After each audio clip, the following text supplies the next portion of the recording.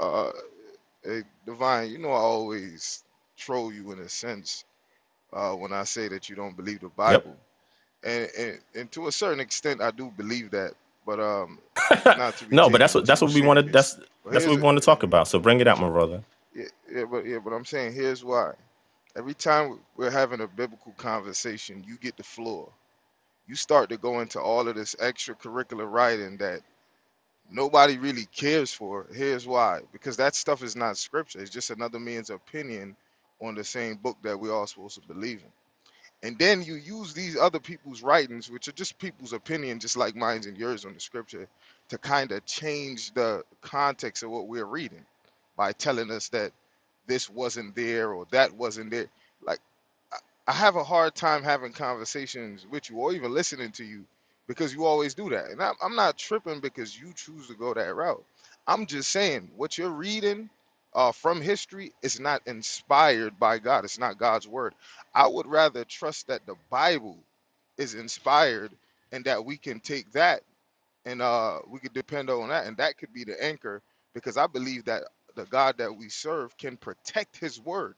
Like the message that he's been trying to convey to each generation, he can literally preserve it and protect it like he do the animals and even the human race that's so precious in his eyes.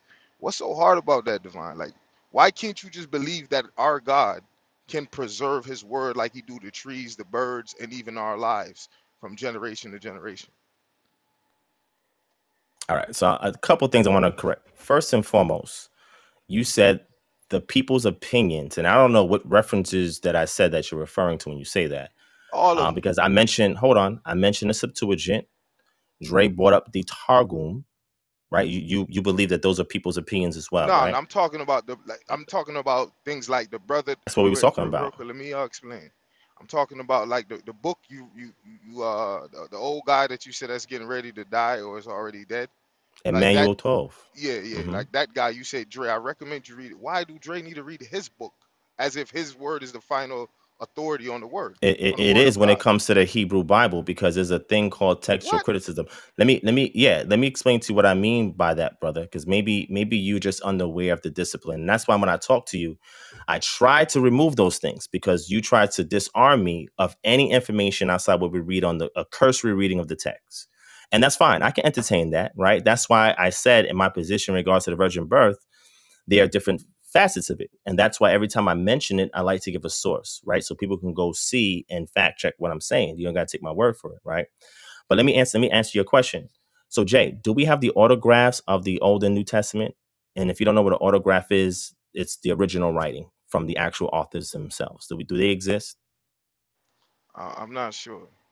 Okay, so they don't exist. Why didn't God preserve that? Listen. I said I'm not sure. You'd have to talk to somebody that's a little bit more astute in I that. don't have to talk to anybody. I know. I'm just seeing if you know. If not, I'm gonna explain it to you. They don't exist. There's no autographs of the Old or New Testament that exist today. None.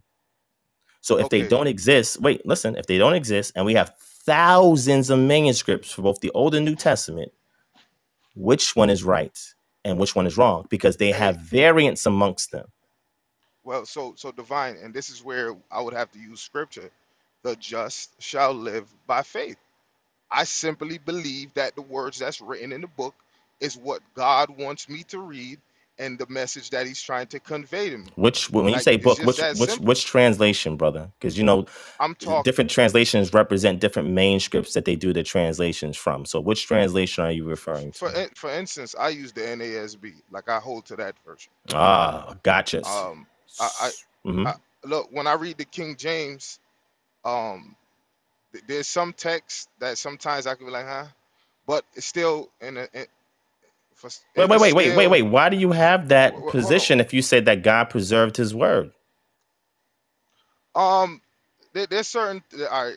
For instance, when we have the Jesus is God conversation, um, Revelation, I believe is I think it's chapter 3, verse 14. I believe it said he's the firstborn of God creation. Um, when I look at the Greek text, it doesn't really say that. It says the originator, which would coincide or walk hand in hand. Wait. Why are you going to the Greek text, brother? I'm confused. Because when that particular verse, it gives the notion that Jesus is created. But I can walk with the King James even on that. But when I'm having a technical conversation with like a Hebrew Israelite, I would have to kind of go that route and then stand back on the NASB to show them that it's not saying that he's created. It's just saying that he's the originator. But the way King James wrote it, we would have to have the conversation as if he's actually a part of creation. But that's not what the Bible overall is trying to convey. So Okay, I got that's you. what I'm saying. So wait. So why did you choose the NASB? Why did you choose that translation? Have you read the preface or the translator's notes to kind of understand where it's derived from? Because I could read it for you if Um, you need it. Hmm. nah. Look, that's what I'm saying. All of that is not really necessary. If I'm having a conversation, let's say on the Okay, Godhead, brother. Go ahead. You got it. no. Here's why I'm saying that. Because when I'm having a conversation, on the Godhead. I have the old and the new, and I can look at all that surrounding His name concerning that the word God. Right? We can go in the Old Testament. We can see that He's Yahweh. He's the one that's going to be pierced on the cross. We can literally see that translate. We can literally read that in the New Testament. We have John 1. We have Hebrews 1. And so these problems or these so-called problems that would be created from the Hebrew Israelite perspective, that'd be their understanding of who Jesus is, it's easy to fix. I don't have to do any extra reading So, outside of the brother, let me Bible. let me yeah, let me read this from you. This is from the preface of the New American Standard Version. This edition of the NASB represents updates according to modern English usage and refinements recommended over the last several years, as well as updates based on current research of the ancient manuscripts. Brother, are you aware that the translation that you're reading, this is what's in the preface of it? That's why I asked you, brother, if you read the preface, because most of the time when people read books, I assume they read the preface. Most people don't. How do you know the intention of the author? That's what's in the preface. So why are they saying that it's based over the last several years, as well as updates based on current research of the ancient manuscripts? Brother, you got a flawed book, brother, because they're looking at ancient manuscripts. There's updates in the research in regards to those manuscripts, and therefore there are changes that are made. Did you know that the Yeah, NASB has several? Wait, brother, hold on. Several revisions. Are you reading the 1995 version? Are you reading the 1975 version? Are you reading the 2020 version? Which one are you reading, brother? most sometimes I click on when I'm on Bible Hub. I use any one because they're all saying the No, they same don't. thing. Brother, do you know the They difference all between the 1995 NASB and the 2020? I could give you about 68 differences, brother. Brother, that's based no on. no. Okay, go Okay, ahead, brother. Go ahead. hold on, Divine. Slow down a little bit. I'm saying when we're reading text for text, verse for verse, they're all saying the same exact thing. 1995, 1997, and the current one. All right. And even the ASV, they're all saying. And then look, not only that, when I click on other translations, the other translations are saying the same thing. They just may use different verbiages, but they're pretty much conveying the same message. Well, So it's not a problem. so let's do this, right? Forget the King James version, right? For now, and I'm saying that because that's not my go-to translation, right? So forget that. My go-to translation is the ESV because I believe that the latest version of the ESV it's as faithful to the NA28, right? The Nestle Aland 28, which is the New Testament text that is the academic standard, and the BHS, the Biblia Hebraica Stuttgartensia, that represents the standard academic text of the Old Testament, right? So the ones that I use is called the Greek English Interlinear ESV New Testament and the Hebrew English Interlinear ESV of the Old Testament. Those are the two Bibles that I recommend anybody to look at because what it does, Jay, is that it gives you the original language, and then right underneath that, it gives you the direct translation of the original language, and it does not regard English syntax, right? Because you're going to read it in English the way it actually reads in the original language, right? But these are derived off of those two academic texts that almost all modern critical edition Bibles, which includes the NASB, are derived from. And you're going to see that if you get a Bible derived from the Textus Receptus, which is represented by the KJV, or the NKJV, which is an update of the KJV, you'll see that there are readings in it that differ from what you read in the NA28 Greek text. It's not the same, but there's a ton of differences. And as we discover more and more manuscripts, we take in consideration any variation between them. Some of them are just like simple scribal errors. Some of them are just the way an actual sentence in the Greek is formed. Sometimes we have the verb first before the subject, we have the subject before the verb, an adverb here, adjective here. However, in Greek, because of the clenches and inflections, we know what connects with what, right? By just looking at Greek syntax. It's more flexible than it is in English, right? Because in English, it probably won't make no sense, but in Greek, there's various ways that you can say something and it still mean the same thing. English is a little bit more different, it's a little more rigid, right? But I say that to say to you, brother, is I'm not out here trying to decimate the text. I'm trying to give a better understanding based on the existential evidence that exists. I just had to read for you the preface of the NASB. Did you know that there's differences between the ESV and NASB? And there's difference between the NASB and the New King James Version of the Bible? And it's not because, oh, we're just going to translate it this way because we think this sounds right.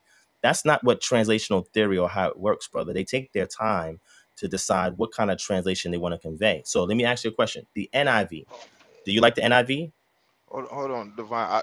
I think that you're missing what I'm saying. That's why your Okay. line in the questioning doesn't really apply to me. I don't have any smoke with the translations or what you're bringing about the translations. I have smoke when you tell a brother, oh, go and read this guy's book so that, so wait, I can't tell no, nobody to read Divine, I outside hear the you. Bible, Listen, brother. Come no, on, brother. listen. I hear you do this all the time, and this is why I say you don't believe in the Bible, you believe in commentary. I say this to you all the time, right? Because you're Yes, sir. always referring somebody to comment to somebody's commentary to help them understand the Bible. I think that is error. What, The brother? script. Listen. Hold Okay, on, go let me ahead, go finish ahead, go saying. Can ahead, I go ahead, just brother, let me go just ahead. get it out? I'm gonna wrap it up in like 5 seconds. I think that's error. I think that the Creator left His word here. I think He can protect His word, and so I think His word, the strength of His word is here. Even though we have different translations where it may sound a little different, but the overall message that's being conveyed is the same from translation to translation. So I don't think a brother like Dre or me, or hell, even you, Divine, need to go read somebody else's opinion on what the text is saying to understand the Bible. In fact, I think that's the easiest way for the devil to get a hold of your mind. And that's why when I listen to you, Divine, I say, I don't think you believe the Bible. I think you listen to people who may convey a message about the text that's comfortable for you and that's okay. So you go ahead and read that stuff and you hold that stuff. So when you get on stage, you don't talk Bible, you talk commentary. And that's just my perspective. I'm not tripping, though, on the translations of Divine. I just want to be clear on that. I'm really So, not. so let me ask you a question, right? Have you ever heard of something called translator's notes Here we when it go. comes to Bible trans? Can No, you look, I'm gonna tell you go? why, brother. No, look, watch this, because I'm gonna show you something, right? And again, Go ahead, we man. can move away from this and just deal with the text, brother. I'm gonna meet you where you're at, right? I don't have to talk to you with all the extra stuff. We can just deal with the text. I'm okay with that. So just so you know, we can just deal with the text. I'm okay with that. But I just want to enlighten you on something so that you're aware. This is not about undermining faith. This is about substantiating your faith and ensuring that you actually have an anchor that's keeping you grounded, that you're on firm ground and not on sand, that you're building your house on. Translator's notes is where the translators themselves tell you why they translate something a certain way or explain to you a footnote that exists in part of the translation. Now, why is that even there? You are relying on the interpretative lens of the translator. That's what you're doing. You have faith in the translator. Does that mean the translator is inerrant? Well, if so, there wouldn't be no revisions. There wouldn't be no updates. Does that not make sense, brother? Nah, Nah. that Okay, make got you. no, listen, no, no, Divine. It makes sense, right? But here's what I'm saying: bigger than the translator, and maybe I'm just a fool for thinking this way, right? But I just believe that the Creator, right? I'm looking at His planet that history says been here before I was born, and I can only believe that because guess what? It was here before I got here, and the same God that we believe in preserved it. I'm not okay. You know, like you see what's going on with these politicians and they want the climate crisis and all this. I think that's insane to even be holding that in your mind because at the end of the day, this planet been here before you got here. What are you worried about climate change for? I believe that's something that's out of our control. The Creator has that in His hand. He's holding that down, right? Why would I be worried about the planet? Well, The he's planet. allowing man to Here's what have I'm saying. temporary dominion, and man is not being the proper caretaker of the dominion that the Most High put in under his control. So we should be aware, because that can directly affect you and your family and your livelihood while you exist here on this planet and your children are So, here on this planet. so Divine, do you think that this new generation of people that came thousands and maybe millions of years after the first two human beings that was on here is gonna destroy God's planet without his say? According to Jesus, he said not even one sparrow, not even one of them small little birds that we see running around and flying around in the summertime fall without his I think his without his okay or his consent. I have to go back and read it in Matthew. But I think Jesus made that clear that not one of these little sparrows die without without his okay. So why would I worry about the planet being destroyed? And this is what I'm saying. Like I just have to take this stuff by faith, because God is trying to give his word to every generation until his coming, right? I just have to live with the understanding in my mind that, you know what, this word is as authentic as it's gonna get, and this is what God is trying to get to me. So I'm not gonna worry too much about somebody adding or taking anything from the word of God, because I just simply believe that he can preserve his word. Now, if you Yeah, choose and I to would go say, about it a no, different way, no, that's cool. no. What I'm going to say to you is the remarkable thing about Scripture is that over 90% of it has been preserved. You can't say that about any other text that has there's actually no other text that has as many copies as it does. But nonetheless, you can't say that about texts that even have 100. The Iliad, Homer's Iliad, right? His Iliad has a couple hundred manuscripts, and there's more variants amongst them than there is in the New Testament manuscripts. That's remarkable. So that is the fingerprint that the Most High has his hands on his word. So again, brother, I'm not undermining that. What I'm simply trying to explain to people is that whenever we have a conversation, there's points that we agree, right? When we get to a point that we disagree, right? Everybody's going to say, well, I'm reading what the text says. I'm explaining to what the text says. Everybody's going to say that. So how do you confirm? Are you going to say, oh, my Holy Spirit that I have in me is better than the Holy Spirit you have in you, brother? Or by you making ad hominem saying, well, you don't really believe the Bible? Brother, that doesn't affect me because I do subscribe to the Bible, right? The difference is the degree in which I study it, because I subscribe to it so much. It behooves me to share what I come across with everybody else, because the root of all ignorance, right? It's very important, is the dismissal of knowledge. That's the root of ignorance. When the scripture says that my people are destroyed for lack of knowledge, not because the knowledge doesn't exist, it's because they reject.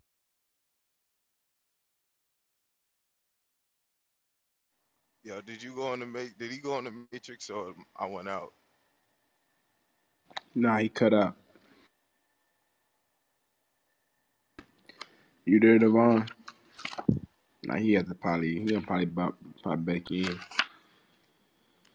He gonna So probably pop back in. But Jay, I'm bro, only the I'm main only thing, say that again. bro, is y'all talking past each other, bro. Devon is making a point about the differences in the translations. There's even some verses that are not in the NIV that's in other translations, the NSB and so on and so forth. They have different words and scriptures that are translated differently, right? But your point that you're making is that you're not going to go to commentaries. Like, for example, one thing that Devon stated was about three different, theories that have been since that time period, and how one is the minor voice, right, and the other two might be louder voices as far as how many people echo those and feel that way. However, it doesn't invalidate the one that's the minor voice, right? But it's one that's in scripture, right? But the other ones have commentaries based on this, that, and the third. So many words you're just saying, I'm not going to adhere and go outside of what the scriptures say and try to put, and use that cultural context, the historical context, whatever it may be, right? I'm just going to use the scriptures and have faith in what the Bible says, right? Which is fine. And Divine is saying, look, I'm going to go a step further than that. And yeah, it may not be canonical, right? But I'm going to go and research this and hear what these what the other one said, how they took the text, how they may have translated it, or took what the words meant and got to this conclusion, right? And I'm gonna go, and he may go with that. It might not be the original, the one that's canonical. It may be a variant, right, or a different theory, whatever, right? But y'all are saying two different things in so many words, right? In so Yeah, many so words. let me just say something real quick, Jody, if you can still hear me. What I was simply saying is, when we come to a point of contention, how do we go about resolving that? So And I give think me an that example though, Divine. Don't just say. Don't okay, just wait, blanket it. wait. Give us a good I'm one. gonna give you one, right? The topic at top, the virgin birth. There are two positions on that. There's one group that says that there is no virgin birth, and there's another group that says there is a virgin birth, right? So if you talk to both groups are reading from the same text. They come into different conclusions. So what do you do to mediate that? You have to be I able to go a step further, right? You have to be able to actually maybe sometimes look at the words in the original language. Maybe sometimes look to see what the original language is saying based on the syntax, right, or grammar. Maybe sometimes that may not be enough. Maybe sometimes you may need to get a consensus to say, okay, how was this read amongst the church fathers in different eras? How did they see it, right? Especially the ones that was in the ante-Nicene era, that was the closest of the first couple of 100 years after Jesus died. How did they see that, right? How did they posit that? What was the explanation? For example, Jody is right there. Me and Jody had a conversation in regards to one of the notes in Second Timothy, right? That was in the Net Bible, right? And there was a issue in regards to how to translate Savior and God, right? Because from a cursory reading, that's what it says. And the Net commentary, it says that it's based on who? Let me see. Who's the person that you're supposed to go and research, brother? Let me see if you do his homework. You said who was I supposed to go research? I Yeah. remember this NetBible or Uh-huh. .org. What were we discussing? It was two different points there. What No, was we was the discussing the note that was talking about Second Timothy in regards to Savior and God, or Savior and yes. Lord. You see that? And Yeah. whose rule did we uncover looking at that commentary? Or hold on one second. Sure, Yeah, take your time. I'm visual. Give me 1 second. I know we went And to. you're going to see why I'm saying this, Jay. It's because when you come to a point of contention, sometimes you have to introduce information that is not inherent in the translation. And sometimes that may require you to go and look at the original language. It may also have to go and require and look at other manuscripts. I'll give you an example. Do you believe that Mark chapter 9, Mark chapter 16, verses 9 to the last verse is inspired? Is that your um position? I'd have to go look at exactly what you're talking about. All Can right, we I'll just read it for you. confine the can we Yeah. just confine the conversation to this virgin birth real quick? If you like, Because sure. what I'm gonna demonstrate while Mm-hmm. you're when you're done is exactly Mm-hmm. what I'm talking about. Okay. See, you're going outside of the text for the tiebreaker. I don't think that's necessary. I think there's enough information in the text from Matthew 1 to Luke 3 to break the tie. Like, it's not that hard. I don't think we need to go and look at anybody else's opinion on it. We could just look at what's in front of us and say, well, What's okay, what's what's my position on the Greek text as it pertains to Matthew chapter 1? What did I say earlier? Let me see if you was that, paying that attention. um 'Cause I don't remember exactly, because you're you arguing a refer. mute point. What I said Wait, was, wait, hold on, hold on. We said a lot of things. I may not be as sharp in the memory as a brother like Corey, but you can drag my memory a now little you bit, and I may Gucci. So be able to I'm just about to tell stop you, you my and finish brother. what you're So what saying. I'm saying is, Yeah. I said from the Greek text, it Hmm. affirms the virgin birth. So what are you See, arguing with me for? I don't see, understand. What are we debating? no. I'm saying that we said a lot before. Uh, just now, you didn't say that. I did say that. Who was here Wait, earlier? Rodney was here. Dre was here. Dre, you still but there? I may have not. Hold on, wait a second, Divine. I'm saying just now when I just said okay, don't just blanket it. Give me an example. You brought up the virgin birth, but after you brought that up, you didn't just say what you just Dre, said. did I say that? Yes or So no, remember, Dre? I came in.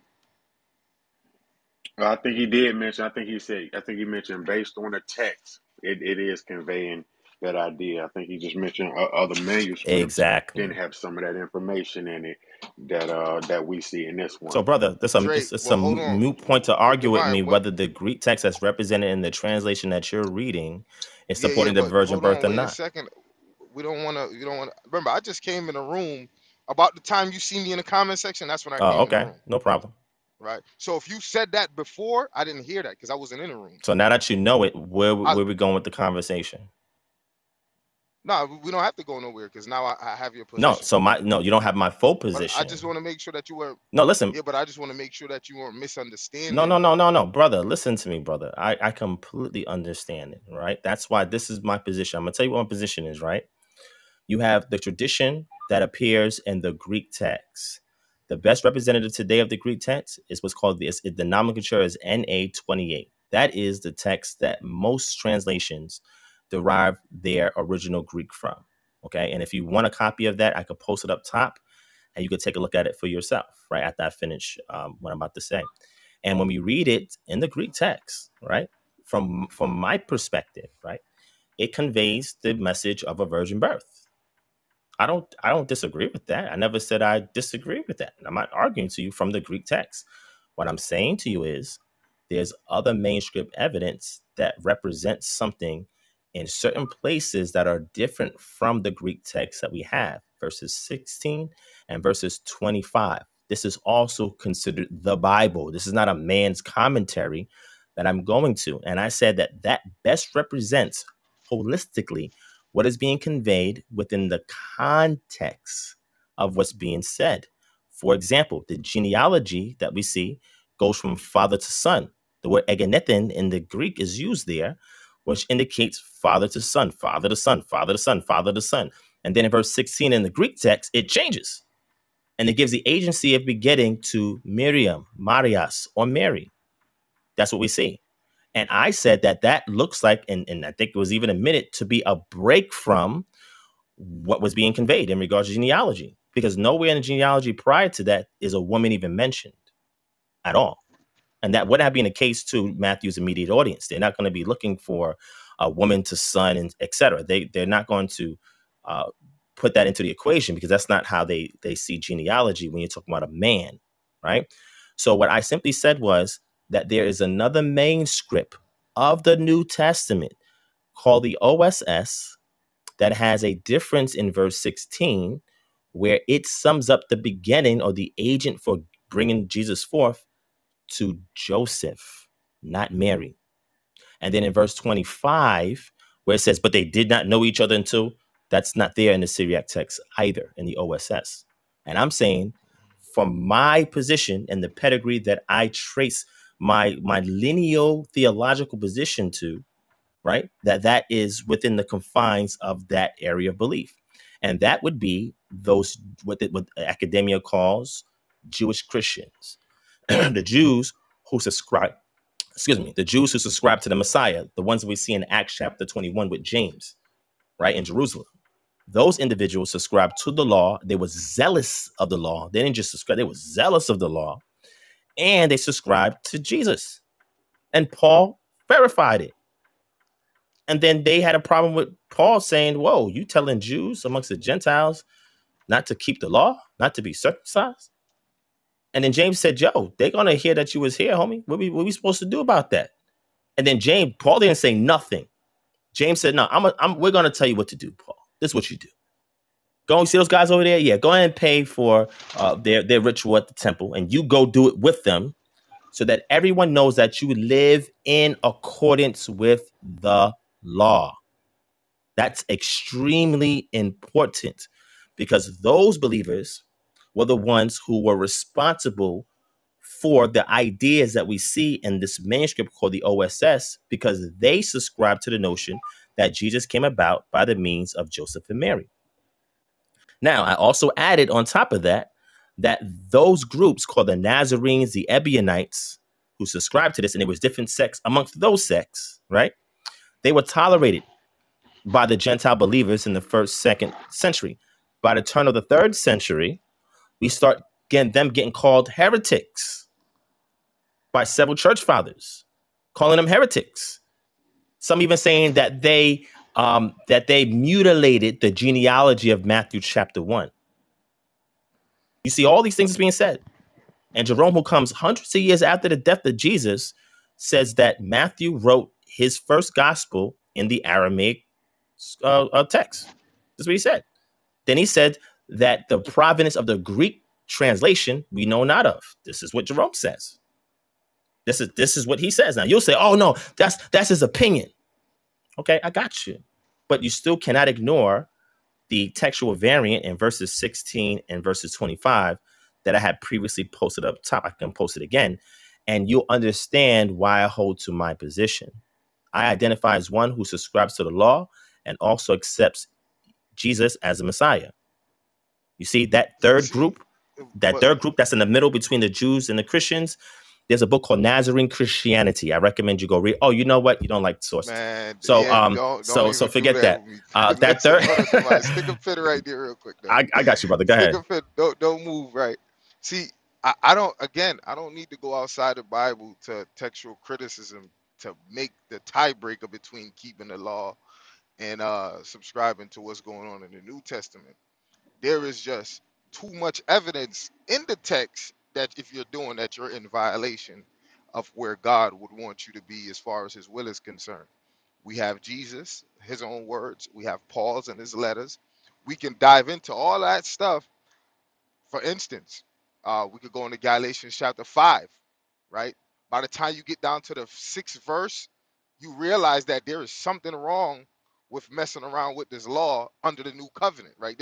We ain't gotta read too much. So can we read in Acts 21 where Paul demonstrates that he lives in observance of the law? Is he a Hold on, hypocrite? wait, no, because Okay, go ahead, brother. we can dive into his letters.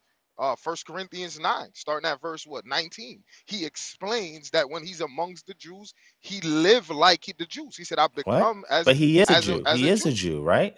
Yeah, Did that yeah. change? So no.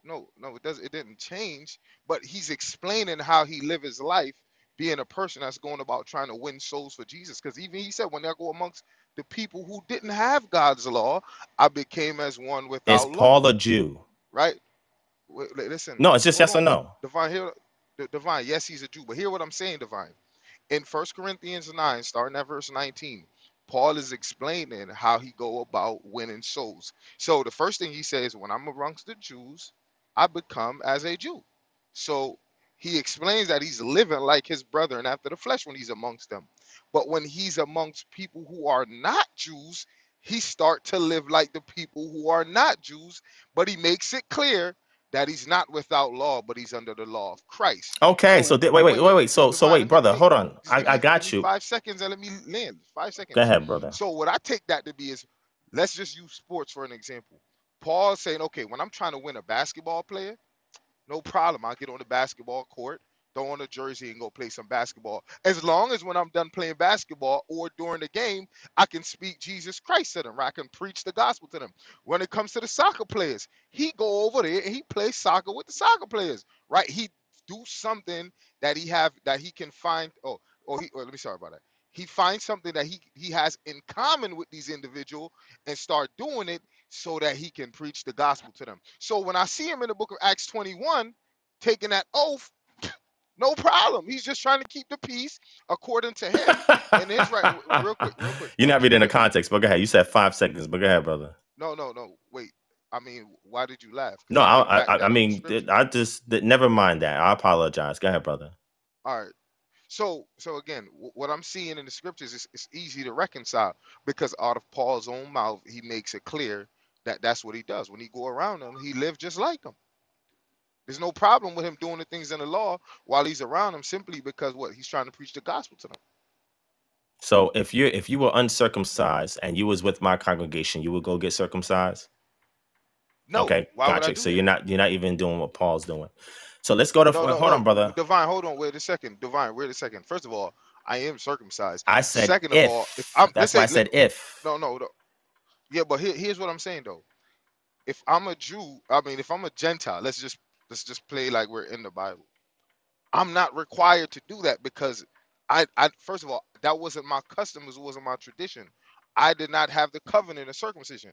Paul makes that absolutely clear in Galatians chapter 5 to the Galatians, that if you now become circumcised, you're now in debt to keep the whole law, because You're that right. wasn't theirs. Just like he put a brother in debt in Acts chapter 16, right? So here's the thing, right? When you go to 1 Corinthians chapter 7, right?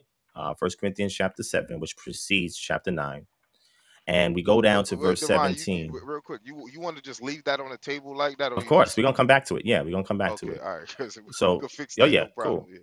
1 Corinthians chapter 7, verse 17. Only let each person lead the life that the Lord has assigned to him and to which God has called him. This What is you my rule reading in all right the now? churches. 1 Corinthians chapter 7, verse 17. Mm-hmm. Was anyone at the time of his call already circumcised? Let him not seek to remove the marks of circumcision. What does that mean? Hell, I don't know how you're gonna do that, but No, I'm asking you what it means. Forget me. yeah, I'm yeah. asking you, what I'm does that saying, mean? I'm Mhm. telling you, I don't know how you can, unless that's metaphorically speaking, but I don't know how you Metaphorically. can. Wow. All right, so let me read. So when Paul is giving instructions to the church at Corinth, is it Divine, real quick, metaphorical? you kind of just repeated what I said as if that was a definite statement. I mean, definite position, as if that was some kind of me trying to interpret the scripture. That was me just letting you know that I hadn't studied it, so I couldn't really give you an answer, a definite answer and a position on that. That's why I said I So don't know. That might be So no, no, metaphorically no, no, no. speaking. So don't. Listen, brother. I'm gonna read you the. Yeah. Okay, so instead of just having you interpret that, because like you said, you may not remember that passage. That's fine. I'm gonna be fair, No, right? I didn't say I may not remember it. I said I Okay, hadn't studied it. That's not a verse I've pulled and used ever. You just okay. pulled that. So let me read this for you, right? And maybe you can get the gist, the context. Because if you start reading any passage of the Bible and you read at least 6 passages, I'm gonna say, oh, I know what you're talking about. Or you know what I do? Something that you don't do. I can go to a source. But you don't do But that. hold on, but So divine, wait, divine, hold on. Let me slow finish. down. Let me But finish. slow Let me down, because finish. here's what I don't want you to do, right? Brother, let I me don't. finish, brother. You I'm gonna spoke your let you piece. finish, but hold on, wait 1 second. I don't want you to straw man me by reading a half a verse and then asking me a question, especially on a scripture that I don't use, right? Just if you're gonna teach a point, then Do teach you a point teach? or read. Do you listen? Listen. Okay, I got you. Do you teach on marriage in the church to anybody? Have you taught that? Have you shared that to anybody? Divine, can we just walk step by step? No, I Brother, haven't. okay, okay, gotcha. So that's probably why you're not familiar with 1 Corinthians chapter 7, because if you was a pastor, part of ecclesiastical staff or something like that, and you are counseling, which I've done, right? You go to the scripture because people will ask you, well, I'm married. This person who's with me is an unbeliever. Should we stay together or not? That Okay, goes to now First you Corinthians. not. Hold on, that goes to 1 Corinthians chapter 7 and verse 12. So what I'm saying is, if you're unfamiliar with 1 Corinthians chapter 7 because you've never discussed marriage, divorce, and separation, I understand why you're probably not familiar with this, and that's fine. But I'm just trying to read for you its context. So if you go to a critical edition Bible like your NASB that you read, right, it puts things in paragraphs, and not only that, it gives a preface.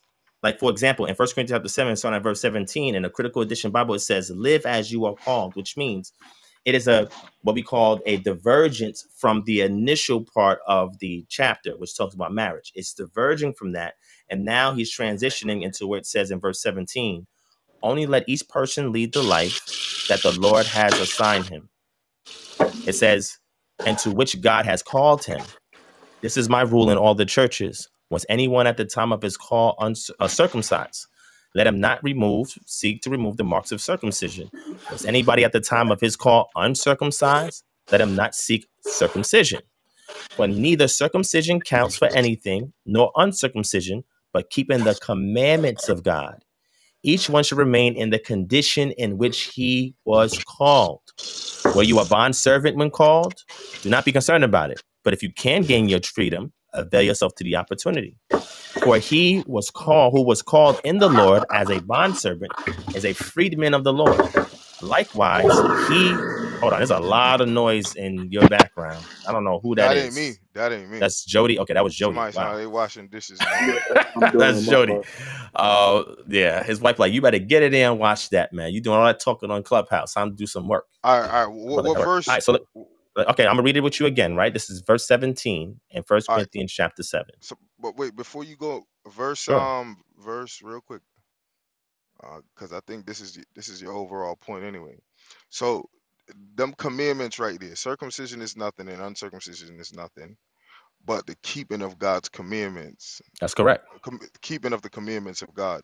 Correct. So I mean, which commandments are those though? It depends on who we're talking about, the circumcised or uncircumcised. So if you're talking about those who are So circumcised, hold on. so Let me answer your real question. quick, I just got a quick So, question. brother, you Don't asked move me a too question. I didn't fast. even get to finish Okay, all right, go ahead. answering it. My I was going to fault. say to the circumcised, if you're already circumcised, and he says, do not seek to remove the marks of circumcision. The commandments of God that the circumcised received is Torah. Paul says it himself in Romans chapter 3. The very oracles of God that the Jews receive. So those would be the commandments of God that they received, and anything in addition to that, which would be the words from Christ, right? Because Christ did give some instructions for them to do. So everything's about obedience to the commandments because they are Jews who disobeyed and they're circumcised. They did not keep the commandments of God. And guess what? They died. So when it comes to the circumcised, they're not going to go to get circumcised. Why would they go and get circumcised? You keep the commandments of God as you were called. So Paul says in Romans chapter 2 about the Gentiles who keep the things of the law. So, damn. Are you? No. Go ahead. That was my truck. My fault. Yeah. Go ahead. Romans chapter 2, verse 25 says, for circumcision indeed is of value if you obey the law. But if you break the law, your circumcision becomes uncircumcision. So if a man who is circumcised keeps the precepts of the law, will not his uncircumcision be regarded as circumcision? Then he who is physically uncircumcised but keeps the law will condemn you who have the written code and circumcision but break the law. For no one is a Jew who is merely one outwardly, nor is circumcision outward and physical, but a Jew is one inwardly, and circumcision is a matter of the heart, by the Spirit, not by the letter. His praise is not from man, but from God. And Deuteronomy chapter 10 and verse 16, right? Moses tells the people to circumcise the foreskin of your heart. In Ezekiel chapter 11 and verse 19, Ezekiel chapter 36, verse 26, the Jews are told that their heart would be circumcised. They would be sprinkled with water. There's a process that has to go on with them because unfortunately, they don't just by being circumcised that was enough for them to do the bare minimum of the law and be accepted by God. That's not the case. So Paul is saying that if you are circumcised, do not remove the marks of circumcision. If you're uncircumcised, do not seek to be circumcised. The only thing that matters is that you keep the commandments of God. He says, continue to walk in the calling that you were called. This is what he's saying. He is not telling Jews to break the law. And he's not telling Gentiles to go and take up the law. This is not what he's saying. He's being clear to both parties. Yeah, I wouldn't disagree with that statement. Here's the contention that we would have though. This keeping the commandments thing. We'd have to reconcile the keeping the commandments. So are you saying that the word commandments there, that's in reference to Moses' law? That's what you're saying? For those who are circumcised, it can incorporate that as well, because that does not work in contradiction to subscribing to Christ, as we see in Acts chapter 21. Yes, it So absolutely that means will. James is a Here's heretic why. then. Do you agree that James is a heretic? Nah, Okay, gotcha. absolutely not. Because here's why. When James is speaking on the law, that was a description of how the law works. That was not And a Acts chapter prescription. He wasn't 21, can you go prescribing. to Acts chapter 21 and read that real quick? Hold on. See, we moving too Yes, fast, because you're thinking Divine. I'm Like talking we about the can't move that epistle of fast. James, and I'm not. I'm talking about Acts chapter 21. I didn't bring up the epistle of James. You're talking about the oath that he told Paul to take. Yeah. Yeah, but was that that's in no wise a prescription either. He just told him to do that for the sake of the people. Wait, hold on. So we Divine, that's real kind quick. of crazy right there. Divine, Because real quick. okay, go ahead, brother.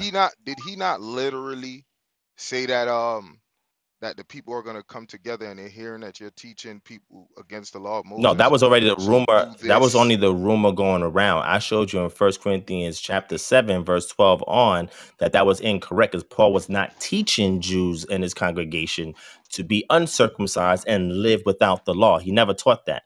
That's not what Paul No, was teaching. oh, absolutely not. Why would he do that? This is their tradition. That's my point. But what Paul did teach is that there is no justification in that, and therefore there is no condemnation in it. Okay, so That's why he said, hold on, go ahead. wait. This is why he said in Romans chapter 10 concerning those same people that they are ignorant of God's righteousness, and they're still going about Wait. When trying you to establish their. Oh, wait. wait, Is he? let me finish. Let me Hold on. Wait. finish. So, Listen, my brother. thought I can just be want complete. clarity, real quick. I want you to finish. I'm just saying. You're saying that he's saying this to those believing Jews in Acts 21. Is this who he's talking? He's saying that No, to? no. I'm talking Oh, about okay. his overall doctrine concerning the Jews. He's speaking about Israel, and he's letting us know, or letting the Israelites know, because there were Israelites in that audience too. How do we know that? Because of Romans chapter 7, he was talking to the Jews who understood the law. And then when he got to Romans chapter 10, he's explaining to them that the Israelites, they're still going about trying to establish their own righteousness out of what? Moses' law. And he's saying they're ignorant of God's righteousness, his new way of trying to justify mankind.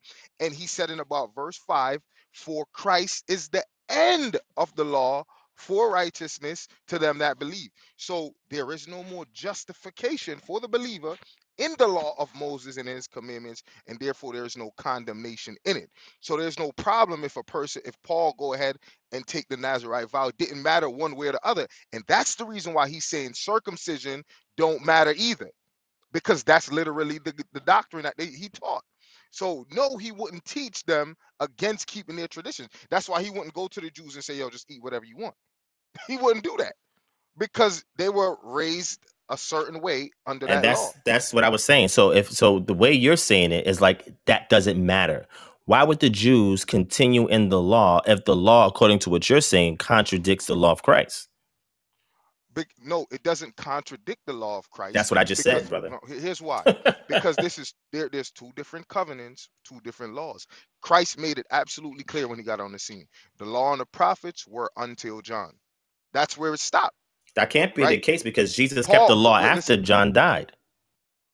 of course he had to keep the law because he was still living But you under said it the was law. The unto new John, and covenant is, John died, and Jesus was still alive years after that. oh my goodness. Yes or no, brother? This, Was that the case? listen. All right, listen to this, right? Luke 16, verse 16. I say this all the time. I'm gonna show you how it works. Go ahead. Uh, the law and the prophets were until John. That's what Jesus said. However, Jesus was born under the law. He had to fulfill the law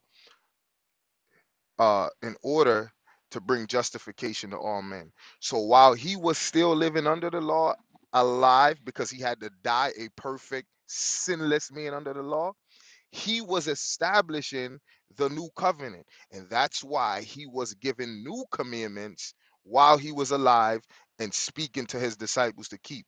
When he died, he sealed the new covenant with his blood. So both had to happen at the same time, simultaneously. He had to live under the law, and he had to establish the new covenant while he was alive. And that's why he said, a new commandment I give unto you, while he was still living under the law, because he had to die a perfect man under the law in order to redeem everybody that was under the law and bring justification through his name. It couldn't happen no other way, Divine. He had to live under the law. Let me say it one more time for everybody that's kind of slow. And he had to establish the new covenant at the same time. And that's why he was giving them the new commandments while he was alive. It's not that difficult. I don't know why we make this that Okay, hard. so I don't think nobody's slow in this room. All right. So I think everybody's following. That doesn't mean Did I they call agree. anybody slow? Yes, I you did. You said apologize for if I those did. who are slow in this room, that's what you said. But it's okay. I It's okay. apologize. No, listen. Sincerely, I didn't mean to say that. Sometimes I do It's go all good, hard brother. and I troll, but if I did say that, I apologize. I didn't mean to No, say that. it's not. It's not. It's all good, right? And that's why when you were saying I was doing too much earlier, I wasn't, because everybody was following what I was saying. But when you go to Luke chapter 16, right, that you read in verse 16, that's what you read, right? Right. Okay. You said the law and the prophets were until John. Can you explain to us what that means? What does that mean there? Um, uh, uh, um, the law was their guide. The prophets did more than prophesy, so that had nothing to do with prophecy. We could go to Isaiah chapter 1 and we see Isaiah calling them to repentance and literally preaching to them, right? So the prophets, just like the law, were their guides. That's all that's saying. It's not speaking of prophecy, because I know a lot of time people try to wrap that up. When We it see says Jesus. it Wait, was real quick, let me finish. until John, what does that mean, brother? You're not explaining what that means. Oh, it was their guide until they get to John, meaning Wait, what? Mm-hmm. that's what okay, Paul said pretty much the same thing, just in other words.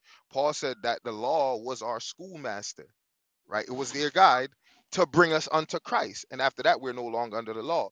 So again, divine, the only words I can find to explain that to you is that it was their guide. That's what directed them. But when John came on the scene, Jesus said that's where that stopped. Right now, the That's where it new righteous, stopped. yeah, Okay. that's where it stopped. Now God is establishing his new covenant with new commandments. That's as simple as it could get.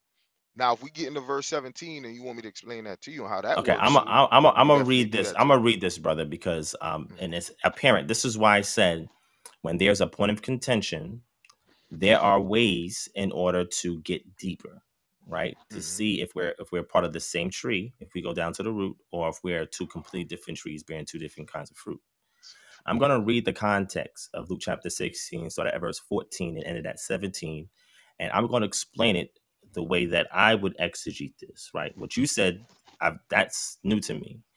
The Pharisees, verse 14, the Pharisees who were lovers of money heard all these things and they ridiculed him. And he said to them, you are those who justify yourselves before men, but God knows your heart. For what is exalted among men is an abomination in the sight of God. And if we read in the book of Mark, chapter 7, he talks about them taking the traditions of men over the commandments of God. The same phrase that Paul used in 1 Corinthians chapter 7 and verse 14 that I brought to you earlier. But let's keep going. Verse 16, the law and the prophets were unto John. Watch this, brother. You just got to keep reading. Since then, the good news of the kingdom is preached, and everyone forces his way into it. You see what it says when it says the law and the prophets were unto John, and since then, the good news of the God was the good news preached in the law? Yes or no? Divine. That question was I'm asking so. you a yes or no question, brother. The good news was it taught in the law. Is it preached in the Um, law? nah, I'm thinking real. I don't think I've seen it in Do the you law. believe Maybe. what's called the proto evangelion, which is the first gospel, which is Genesis chapter 3 and verse 15, about the serpent having his head crushed By by this, the seed of the woman? Is that the gospel preached? Yes or no, brother? no, I don't think that's Okay. the gospel When preached. Jesus says that Abraham was happy, excited to see my day, and he did, is that an example of the gospel being preached to Abraham? Yes or no, brother? The gospel preached to Abraham.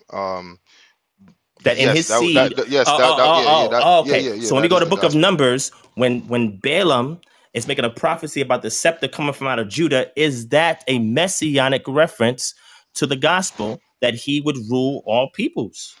Yeah, but we don't. We want to Oh, know okay, wait, what let me the. keep going, brother. I'm But wait, not done. Divine. Wait, Before you go hold any, on, brother. can I Okay, go just ahead, say brother. something? Go ahead, Because go you're ahead. moving really fast, bro. What? But we're talking about the good news of the gospel. We're not talking about something as ambiguous as the scepter coming. We're talking about what the gospel is, the good news. What's going to be preached. I didn't If finish, that's what you're brother. talking about, let's talk Yeah, about yeah. that. So let's keep going. Don't get into all the. Let's keep going. So all the times when the New Testament quotes the Old Testament to confirm or affirm the messianic prophecies that Jesus will be fulfilled, is that the gospel? Yes or no? Nah, the gospel is pretty clear. Divine. We like. How about this, right? How about we kind of get a description of what the gospel actually is? I think you did kind of point one out, Genesis 3, and these shall all the nations be blessed, right? Which is believing in Jesus Christ. That is a major part of the gospel, if I wouldn't say the most important part of the gospel. But if we're gonna get into the gospel, let's just get into the gospel and not play games with it. Brother, we're not playing games with it. So let's go. Let me show you. Let me show you what the gospel is. You ready? All right, Go let's go ahead. to Mark. Let's go to Mark chapter 1. Because, brother, I'm just trying to show you that even in English, I didn't even go to the Greek because you're going to be, oh, you're going to the Greek. The English says the law and the prophets were until John. And then you have what's called a semicolon. And I know you know what a semicolon is, right? Because, you So called us so can you slow. can you But we know wait some wait wait real basics of quick. English grammar. Well, wait And real quick, okay, go ahead, Divine. brother. Can you explain to us what that until mean? That's what I just said. It says, since then, the good news of the kingdom of God is preached. So let me ask you Since this real then, quick before we that move period any of time further. from the law to John, the good news of the kingdom has been preached, and everyone forces his way into it. But it So let is me ask you easy. this. Okay, go ahead, brother. So let me ask you this. So when he Sure. said that the law and the prophets were until John, what exactly does that mean to you? Exactly what he says that follows after that semicolon. So the So they weren't semicolon, so wait real quick. So they weren't no longer teaching it doesn't say Moses. that. It doesn't say that. It doesn't say that. I'm just reading what the text says. It's talking about within the context of verse 16, the good news of the kingdom of God being preached. That's what it's talking about. Because Yeah, when John came on the scene, wait. When John came on the scene, was Jesus buried, resurrected, and ascended into heaven? Did that happen? Did he die, get buried, and resurrected? Did that happen when John was on the scene preaching? Did that happen in the lifetime of John before John died? Yes or no? no, absolutely Okay, not. gotcha. But So wait, this, real quick. So can I get a one in? You moving fast like you acting nervous, my brother. Slow no, down, nervous. man. Everybody's following what I'm saying because John was a prophet after the other prophets, which was calling the people unto repentance so they can enter into the kingdom of God. He said, make repentance, fruits meet for repentance. The axe is laid at the root, and the tree Hmm. is going to fall down. And that means that the tree has to be secured from the fruit that's on it. And he was saying this to the Pharisees. He was preaching the gospel all the way up into his point. And everybody was trying to press into it because the gospel was being preached from the law, which I was trying to show you in the first 5 books of Moses, and the rest of the Tanakh, which I didn't even get into yet, to show you where the gospel is being preached all throughout there until John. He is the last prophet that is preaching the good news before the elements of the good news is fulfilled in Jesus. Yeah, but Brother, that's not that we don't have. Listen, wait, Divine. We don't have no contention with what with the gospel being preached and that, right? What the contention? We trying to figure out Luke 16 verse 16, right? What Jesus meant by the law and the prophets were until John. So let me. That's what I'm saying. We're moving real fast. So let me ask you this, right? When these folks came to John, when these folks came to John, I gotta hurry up. When these folks came to John and asked him, "What shall I do?" Uh, I'd have to go and see the exact question that they asked John. But I think you can pull it up for me. I think the soldiers came and asked them. What? Man, I gotta look at it real quick, Divine. Let me look at it because I want to ask you specifically from what's going on right here with bro, John. take your time, my brother. Take your time. Give me 1 second. Let me pull it up. It's then the soldiers. I gotta Google it. So give me 1 second. We want to figure this out. Then the soldiers. And, uh,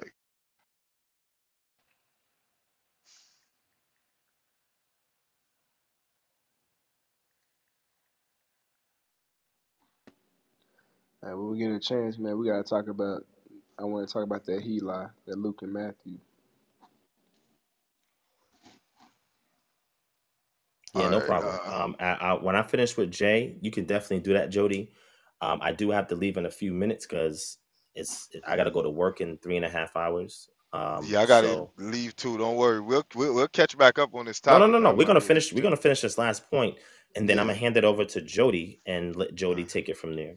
All right. And the crowd's questioning him, saying, "Then what are we to do?" All right. So okay. So here we go. Right. So the crowds, after John spoke about judgment, right, and calling the scribes and Pharisees uh vipers and all that. Watch this. This is what he said, right? Where you at? Where you at? Luke 3. I'm gonna start at Okay, verse go 10 ahead. because this is the crowd, right? And the crowd, because he's preaching repentance, right? Listen what the crowd said. And the crowds were questioning him, saying, then what are we to do? And he would answer and say to them, the one who has 2 tonics is to share with the one who has none, and the one who has food is to do likewise. Now even tax collectors came to be baptized, and they said to him, teacher, what are we to do? Remember, he's preaching repentance, right? Yeah, what are we to do? And he said to them, collect no more than what you have been ordered to. And the soldiers also were questioning him, saying, what are we to do? So we got 3 people asking him questions about what they should do concerning repentance. Do not extort money from anyone, nor harass anyone, and be content with your wages. Now, Divine, I'm sure we can go into the law and we can find something in the law that probably teaches brothers not to do and to do that uh some of the things that's being questioned here, right? So, Divine, my question to you is, if if it was the law that was supposed to be uh, imposed on these individuals, why didn't he just make it simple? Because he grew up under the law himself, and just say, keep the law of Moses. Okay. Now, can I speak? We good? Oh yeah, you got it. But I remember got you. my So, question. so wait, Remember wait, my brother, question, brother, Divine. brother, brother. This is all predicated on Luke chapter 16. So let's get some context. Okay. Luke chapter 3 and verse 3. And he went into all the region around the Jordan, proclaiming a baptism of repentance for the beginning of sins. Watch verse 4. As it is written in the book of the words of Isaiah the prophet, the voice of one crying in the wilderness, prepare the way of the Lord, make his path straight. Every valley shall be filled, and every mountain and hill shall be made low, and the crooked shall become straight, and the rough places shall become level ways, and all flesh shall see the salvation of God. But So that, can, that, wait, that wait, didn't wait, wait, answer my question hold though, on, brother, Divine. Did you hold hear? on, Can I ask my question brother, again? Because you went brother. somewhere else. I heard your question, and I'm gonna get to what you read about. Why don't he just tell them to keep the law? So Mm. we're gonna go to the same thing where Jesus spoke the Sermon on the Mount in Mark chapter 5, right, 6 and 7, right. And he didn't say that to him either, but yet in Matthew chapter 5 and 17, not only did he say he didn't come to destroy the law, but fulfill it, and that until heaven and earth pass away, not one jot or tittle will fall away from the law. And he goes in Matthew chapter 23 and tells the people, Jesus says this, right? Because remember, this context. This book is not about John. It's just about Jesus. But Jesus says in Matthew chapter 23 that the Pharisees are in the seat of Moses. Do what they tell you to do. But let me get back to Luke chapter 3. The salvation, we shall see the salvation of our God, is what Jesus is going to fulfill. So all the prophets was teaching the same thing until John, which is what we're reading right here. He even quotes Isaiah. And then he goes on and says to them, he said, therefore, to the crowds that came out to be baptized by him, you brood of vipers, who warned you to flee from the wrath to come. This is language that is similar to the major prophets. Bear fruit in keeping with repentance, and do not begin to say to yourselves, we have Abraham as our father. For I tell you, God is able to, from these stones, raise up children from Abraham. Even now the axe is laid to the root of the trees. Every tree that does not bear good fruit is cut down and thrown into the fire. He is coming in the same vein as the prophets before him. This is when it says, until John. Jesus is the fulfillment of what they all preached, which is the gospel of the kingdom. Now, as we jump down to answer your question, I'm trying to give you context for Luke chapter 16, verse 16. And we go down to verse 10. And the crowds asked him, what then shall we do? Now, you know what repentance is, brother? What is repentance? Because this is all connected. What is repentance? If I tell you to repent, what does that mean? I think Zacchaeus was like the perfect example of repentance. Zacchaeus gave up his greed for generosity, and he decided he wasn't gonna steal no more. There you So it's go. So just wait, brother. So here we go. Let me answer your question. This is focused on not teaching the law. He's a prophet telling the people to repent because it's already agreed, based on even what you said, that the people understood that these are basic tenets from the law. So we go to verse 11, and he answered them, whoever has 2 tunics is to share with him who has none, and whoever has food is to do likewise. These are tenets from the law. that you are to make sure your brother is clothed and fed. Apparently, the people were not doing that, and that's why he had to correct them. Repentance means you turn away from one divergent path and get back on the intended path. Meaning that if you steal something, there's restitution. You got to pay it back. If you hurt somebody, there's restitution. You got to pay it back. Right? He goes into verse 12 and says, tax collectors also came to be baptized and said to him, teacher, what shall we do? Look what he says. And he said to them, collect no more than you are authorized to do. Because obviously, brother, they're not doing that. So he is telling them what they should do. This is repentance. But so let me ask you this. You think while it was in the synagogues on Saturdays and the reading How of you the go to the law? synagogue from this? He's in No, the hold on. wilderness, No, brother. real quick. Yeah, Okay, because go ahead. I'm trying to show you what's actually happening here. Okay. You don't think that this was explained to them from the time they were growing up out of the law, from their parents and the scribes and the Pharisees? You don't think they understood that they weren't supposed to do that? Brother, what do you think the prophet's job is? And the Tanakh, you don't think the Jews knew what they should be doing, but they were doing the thing. Brother, Wait. No, brother, listen, Listen, you asked a question. You said, shouldn't they already know? Brother, I can know what my parents tell me to do and still not do it. What are you talking about? And somebody comes along and says to me who is not my parents, hey, brother, you should not be doing that. This is what you should do. You know how your parents raised you. Why are you not doing what your parents raised you to do? You're doing the wrong thing. Obviously, brother, I should already know that. But the purpose of the prophet is because the people got so steep and turning away from the law and obedience to the Creator and keeping the commandments of God. The prophets had to come to turn the people's heart back to God. That was their job, brother. That was John's job. That was Isaiah's job. That was Ezekiel's job. That was Jonah. I said Noah. Jonah's job, right? That was Daniel's job when he prayed for his people, right? That was Hosea's job, right? So all the prophets were telling the people who was in a downtrodden state to repent. Repentance is something that they also understood, which means I'm doing something wrong. Now I'm being told to go back and do what's right. So look, Divine, I was really trying to spare you, hoping that you would have caught it. That's why I asked you, why didn't he just tell him to keep the law of Moses? Because as soon as Jesus get on the scene, you see similar things happening. For instance, when Jesus in Matthew, I believe in Matthew chapter 5, he started speaking to them. He said, you know, it was said of them of old, thou shalt not commit adultery, right? That's what Moses said, don't commit adultery. It's in his law. He said, but I say unto you, if you look at a woman and lust after, you've already committed the sin in your heart. What's actually happening here, Divine, because it's not that hard to understand, like I was telling you earlier. The new covenant was being set up according to Jeremiah 31. These laws are going to be written on your heart. Nelson, give me a second. Listen to this now, Divine. You cannot go nowhere in Moses' law and find that commandment that was Yes, I can. given. Yes, I can. Let me give it to you. Slow down right there. Let me give it to you. Let me know when you're ready for it. You ready? Yeah, go ahead. All right, here we go. Exodus chapter 20. And we're going to jump down to verse 17. You shall not covet your neighbor's house. You shall not covet your neighbor's wife or his male servant. Let me finish, brother. Or his female brother. That was so off. No. Go ahead, because you so off. Go ahead, brother. Go ahead, or his female servant, or his ox, or his donkey, or anything that is his neighbor's. What does it mean that you should not covet your neighbor's wife? It don't mean lust. What does it mean that you shall not covet your neighbor's wife? Look. I can see my neighbor's wife and be like, man, I would want her. I would want that donkey. But don't mean I'm a you just killed yourself, brother. This is suicide, brother. Hold on. You know as well as I do when Jesus said, sorry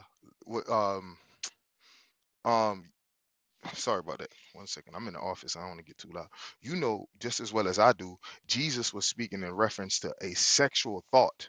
He wasn't speaking about just a desire. He was thinking sex. And that's the reason why he addressed the adultery first, because they may not have been doing it like physically, the action had manifested, but they were thinking about it, Divine. So I know you are a very intelligent brother.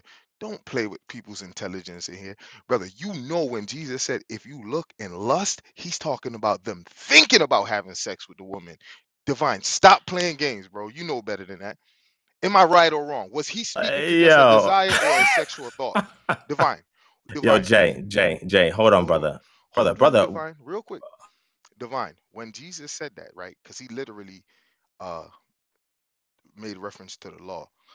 Was he talking about them holding a sexual thought in their mind, or just a desire for somebody's goods, or just to take somebody's wife? brother, What what was is it? the listen, brother, what is the definition of lust? Desire. An We inordinate affection towards, hold wait, on. well, hold on, brother, listen. An illicit, inordinate affection towards something. Now, that's very important that you understand that. When you say the Now, word now, covet, Divine, wait, slow wait, wait. down. But can you Okay, answer okay, my question though before you ask me another brother. question? Because I want to get to the meat of the matter here. Like, can you answer my question? Was he If just you're speaking lusting after about? somebody's wife, brother, are you coveting? Yes or no?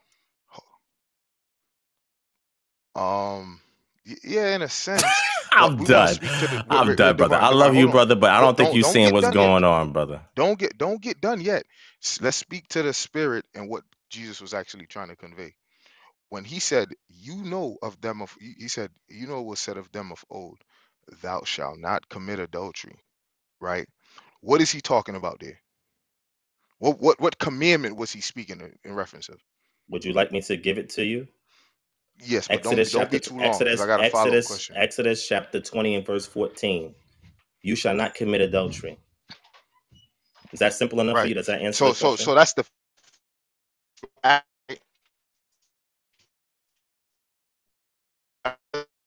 Most I'm messing up his mic right now. It's crazy.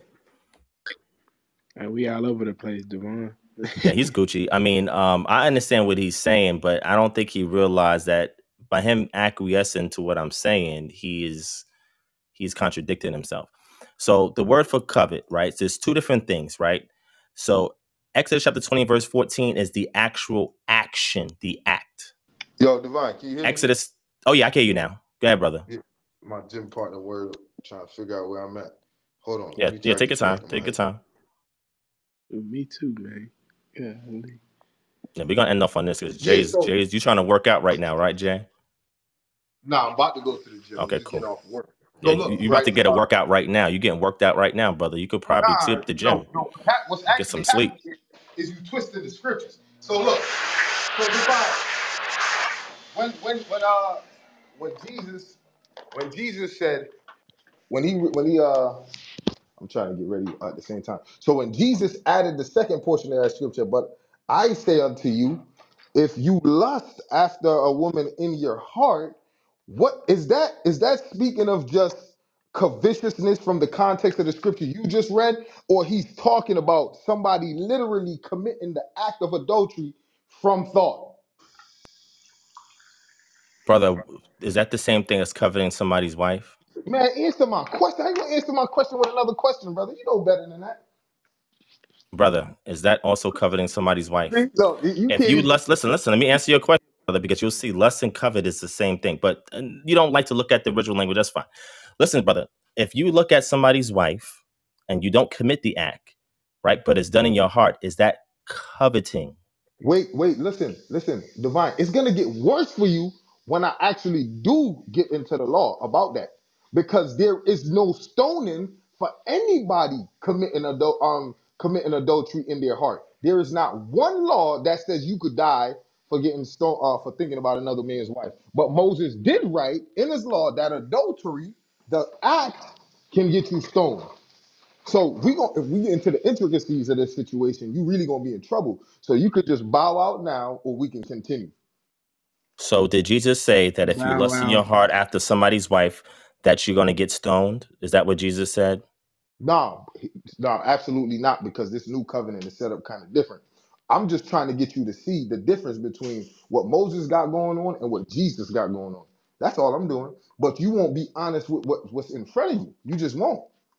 So go, okay. So all right, let me just deal with what you're bringing out, right? Can you read that text that you just read that you said that's what Jesus was speaking in reference to? One more time, please. Sure. Exodus chapter 20 and verse 17. You shall not covet your neighbor's house. You shall not covet your neighbor's wife, Mm-hmm. or his male servant, or his female servant, or his ox, or his donkey, or anything that is your neighbor's.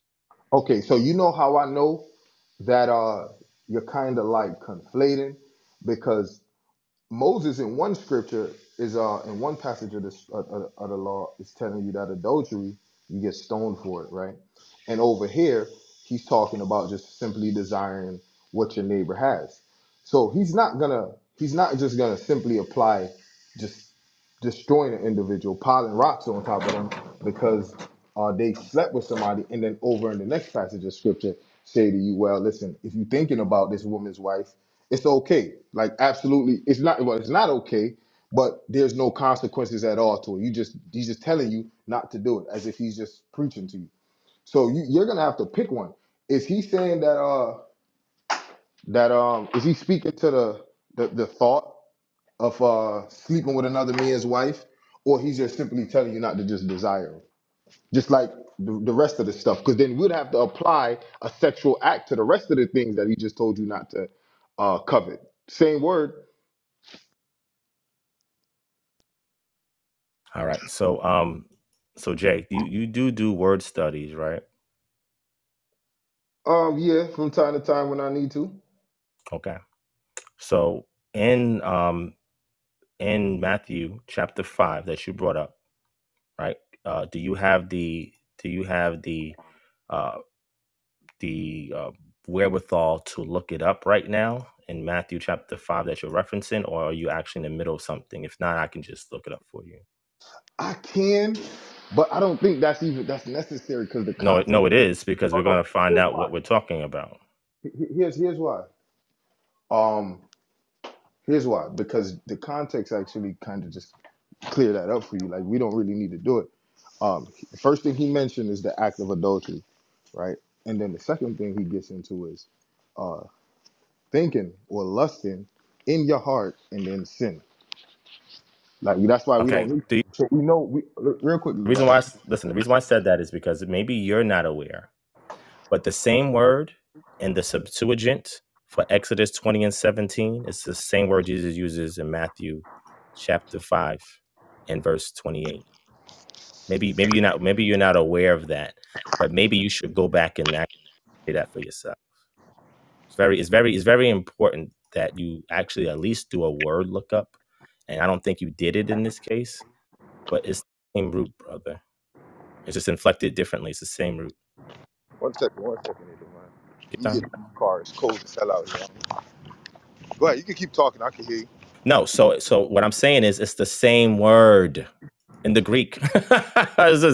Brother, this is really insane. And I understand why you don't want to go to sources outside of just a cursory reading of the Bible, because when you do, brother, it will correct certain things that you assume to be true or presume to be true.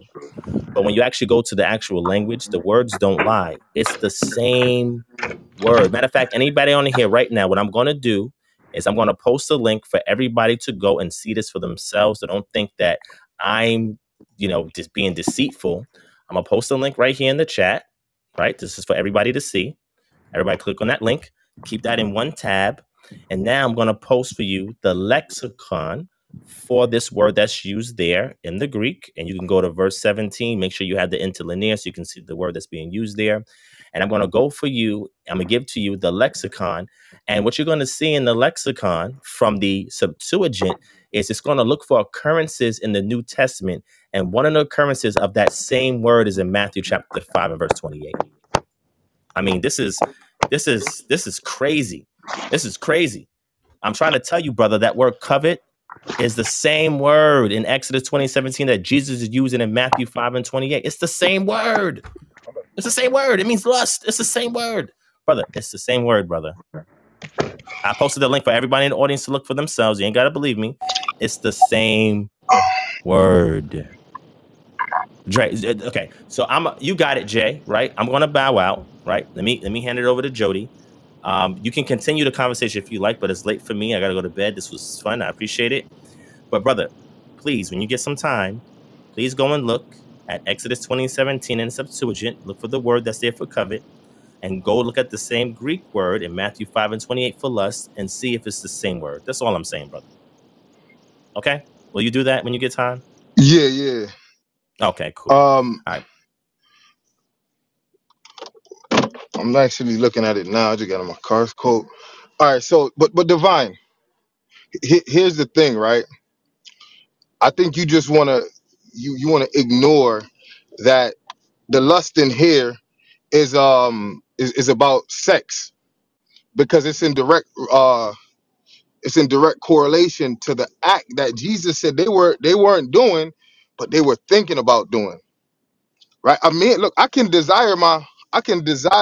lust after my neighbor's wife because she looked good, but I can listen to their arguments all day and how this lady treats this man and not want to be with her, like not wanting to take her and marry her. That's definite. I can definitely do that. I can just want to have sex with your wife, but not necessarily want to take her and make her my wife. And so when Jesus gave that commandment, he's just simply talking about sex. Don't think about sleeping with another woman.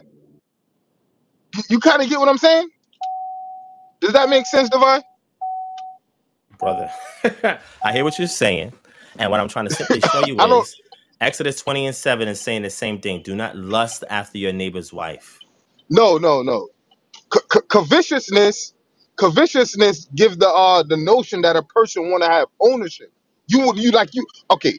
When I covet somebody's car, like I want to have that car.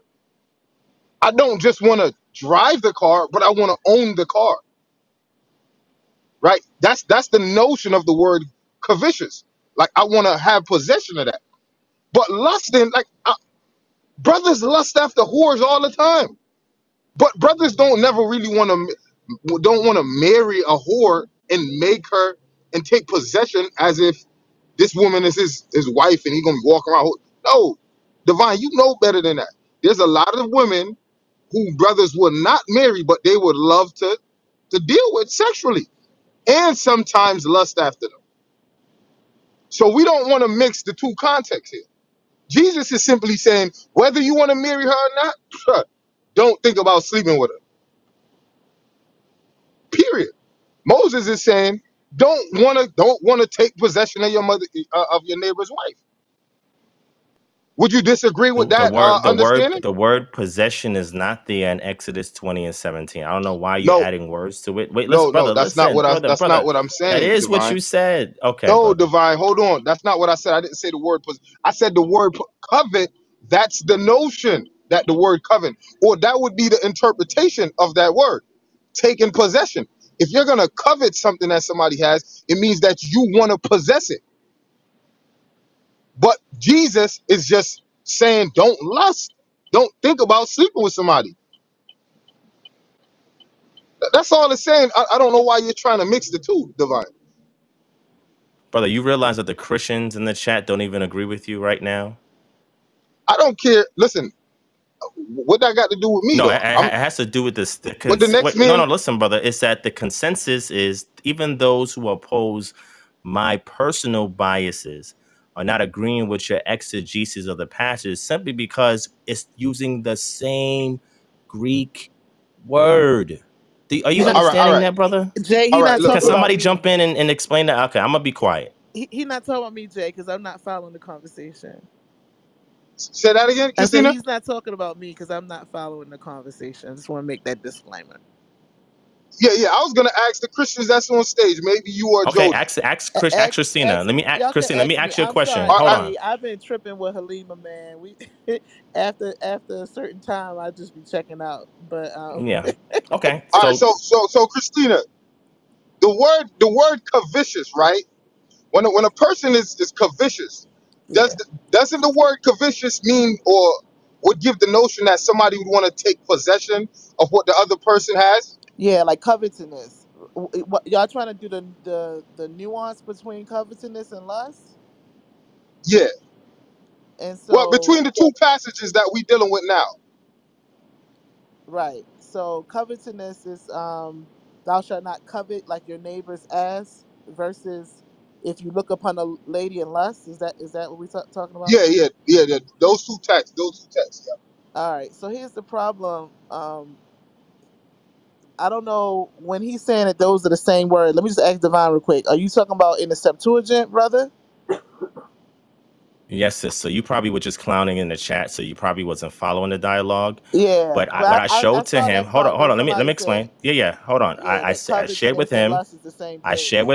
shared with him, the Septuagint uh, passage, right, for Exodus 20 and 17. I gave everybody the lexeme that's used there. And then I showed everybody that the lexeme is used also in Matthew chapter 5. It is the same Greek word. He's trying to tell me it Okay, means so something else, and I'm telling him it's the same Greek well, word. I'll post the links again in the divine. chat for you. So two things could be true, and so here's the problem. What? No, I'm Okay, sis, go serious. ahead. Two things could be true because just because something has the same actual word does not mean that it's using it in the same context or connotation. So it could be the same Greek word, like how a card, and we fight over that all the time. A card is a card, but a card can means one in unity or it can means one numerically. So the same thing with the word, like What?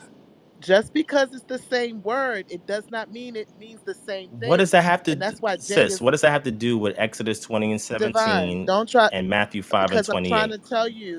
I'm trying to tell you that there is a nuance in the difference between covetousness and lust. It could be the same word, it don't mean it has the same exact Prove connotation. that. That's what I'm saying. Prove it. All I'm right, gonna read from you so an exeget. let's Wait, talk. wait. What I'm gonna do also, just so that people can see that I'm not being biased, I'm gonna read from you the Zondervan exegetical commentary of the book of Matthew, and we're gonna see from a I don't want to linguist. read your Wait. commentary. Well, no, There's million of wait. commentaries. Hold on. You said there's million, but this is an exegetical commentary. It's not I don't the. care. Hold There's on, hundreds of sis, those, sis, divine. sis, sis. No, it's not hundreds of those. Listen Yes, to it me, is. sis. Right? No, Yes, that's it is. not. No. Okay. Like Send me the 100 exegetical ones that you know. commentaries, they come Send me. with many people No, who make no, commentaries. they did not come. Okay, sis. So I'm aware that you're not familiar with exegetical commentaries. There's No, not you're hundreds of not them going to that do that. exist. You like to try to Yeah, do this no, pseudo pump, and you mad because I Wait, disagree with you, slow and you down. I'm mad not, that I showed your play, and so sis. now you Listen, trying to get emotional, and you don't got to do that. no. You're doing the Like I most don't want to hear a unnecessarily, commentary from sis. nobody, Divine. Okay, listen to me. Listen to me. Right? And you said you were You made it. leaving. You can Oh, leave, here we go. and we can continue to No. have the First conversation. of all, I'm a mod, so I'm not leaving until I'm ready to leave. That's number Okay, one. so you Number lied, two, I was wait. and No, I you didn't lie. pseudo I did not lie. I intellectual. did not lie. See, now you're being I'm not being disrespectful. What is all of that disrespectful. You for? try to get big off of other Why people. are you You doing need all to of that? stop. What You is this asked coming from? me a Nobody was question saying. and you won't let You me came on finish. here and started a whole contention Jay, that did wasn't he even there ask me a between me and question Jay. and now he won't let me finish my Yeah, answer? I'm trying to No, figure you out why asked he me won't a let you finish. question. No, I did not. No, you said, Christina, let's ask you. And now you don't like what I said. No. And so now you're It's trying to railroad it's me. not it's not that I So don't like let what me you finish said, my brother. But breakdown. hey, Divine, wouldn't it be fair to let her finish answering the question though, brother? Before you get into all that, because remember you said the Christian was disagreeing I with me. mean, Well, we got two on and that's stage why I'm that muted. can actually agree or disagree. Go ahead, read your commentary, brother, from another man. And you I'm may not, have the last word. At this point, sis. No, it's not about that. It's about decorum. I was being respectful with Jay. I was not being no pseudo intellect and no. You read commentaries. Just simply dismissing something does not gloss over the truth. And what I'm simply trying to demonstrate with you is I that could the just give same you the word two is different used. definitions, brother, and you could just let me finish. And it eh, takes 2 minutes to do that before you read a commentary. That's all I'm saying. It's really simple. You trying to make it deep, it's not that deep. So lust does have a sexual connotation. It's a strong desire in a sexual connotation. Yes, that's what lust is, right? Usually, like when we hear the connotation in English, that's what lust is. Where covetous is when you're having an indulgent or a desire for something that's just immodest. It could be anything, it could be in general. So lust is a specific type of covetousness. That's all I wanted to say. Is a little they're closely related. They're not one and the same. They're not the same thing, even if they are the same word. We know that love has the same word. It has 4 different meanings. You see what I'm saying? Like I'm just saying, like we gotta, like we know what Jay's saying. Ain't need to try to play like we don't know what the brother's saying. That's all I'm saying. I'm not saying divine is wrong. That's why I said two things can be true at the same time. Yes, it's the same word, but it is a little nuance with the word. They're not one and the same. They're not always synonymous or interchangeable like that. Well, I tried my best. Divine, you got it, brother. We'll talk another time. I'm about to get ready to get in here, putting this work. Uh, we could pick up from the same topic too. I think that we need to hash this out. What Moses is saying in the law, based on that passage you just read about, coveting your neighbor's wife, donkey, and all of the other things that they got, and what Jesus is trying to convey in Matthew 5:28. Same word, the connotation is changed based on the context. We can fix that next time we talk, Most brother. definitely. And this is how you know the context is different, Jay. Because if you say covet not your neighbor's ass, how could you lust after a donkey sexually? That's not a connotation of sex. I But if literally you said that to him like about 10 minutes ago. I was using the urinate at my job, and I say, look, if we're gonna look at this passage as if that word lust means sex, then we're gonna have to say that this man is he want to have sex with this man material possession. I literally said that to him, and if he's still in here, he can testify to that. And that's what I don't like. I just don't like people trying to act like they don't know what you're talking about. Like that's a play. You feel me? So I don't gotta come for the brother in any disrespectful way, but I peep what he do, and I don't like that because it's not necessary. If your knowledge speaks for itself, let it speak. You don't have to play off of the chat. You don't have to play off of the information. Coveting a donkey is different than lusting after a woman in your heart. Two different, total different contexts. One in somebody's life, in their lifestyle, in their wife, right?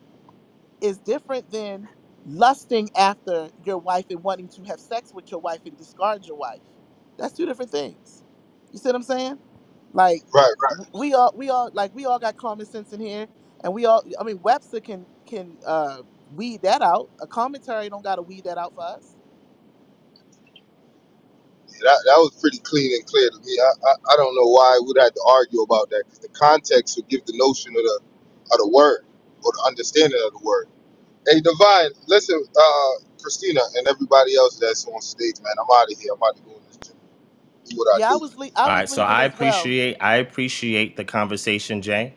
I'm not going to argue with a woman, right? So I'm gonna let Christina say what she's going to say. I'm not going to keep going. Come on, No, let Divine, me I'm man. talk. Now already you're done, cutting me Jay. off. We You're don't even cutting me gotta off. You're argue what cutting me about the off. You're woman. cutting me off.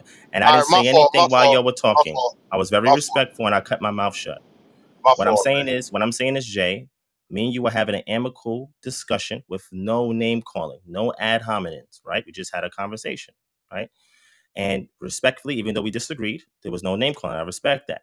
And then Christina came in because we allowed her to come in to say her part because she was defending your position, and I have no problem with that, right? But the moment that I began to speak, then I got cut off. And that's what happens all the time when other people are coming in, when I'm going to say something, right? I get cut off. I understand your notion, Christina. And in some cases, that is correct. But that's not the case here. For example, you made let me let you go, Jay. I appreciate that, Jake. Let me finish with Christina. And just like Jay said, he had to go twice as well. He still stayed on the stage, but nobody called him any names. But that's fine. Jay, I will see you in the future, brother. We will have a conversation. All right. So I'm going to finish what I was saying to you, Christina, because you directed something towards me and I was quiet when you spoke. Right. And I don't know where all of that came from, but that's fine. You mentioned the word love. Okay. Love is an English translation. If we go to John chapter 20, right? Let me put up John chapter 20, right? I just want to show you this is not the same Greek word there for love. Matter of fact, I know the words for translators love, Divine. You don't gotta translate. do that. Let That's what me I'm talking talk, about. sis. I didn't cut you off. Agape, Let me talk. astrogos, phileo. You don't gotta do that, Divine. That's all I'm saying. This is what I'm saying you don't have to do. You did it, but You I don't have to can't get do it. That doesn't make any you don't have to sense. get big off me, brother.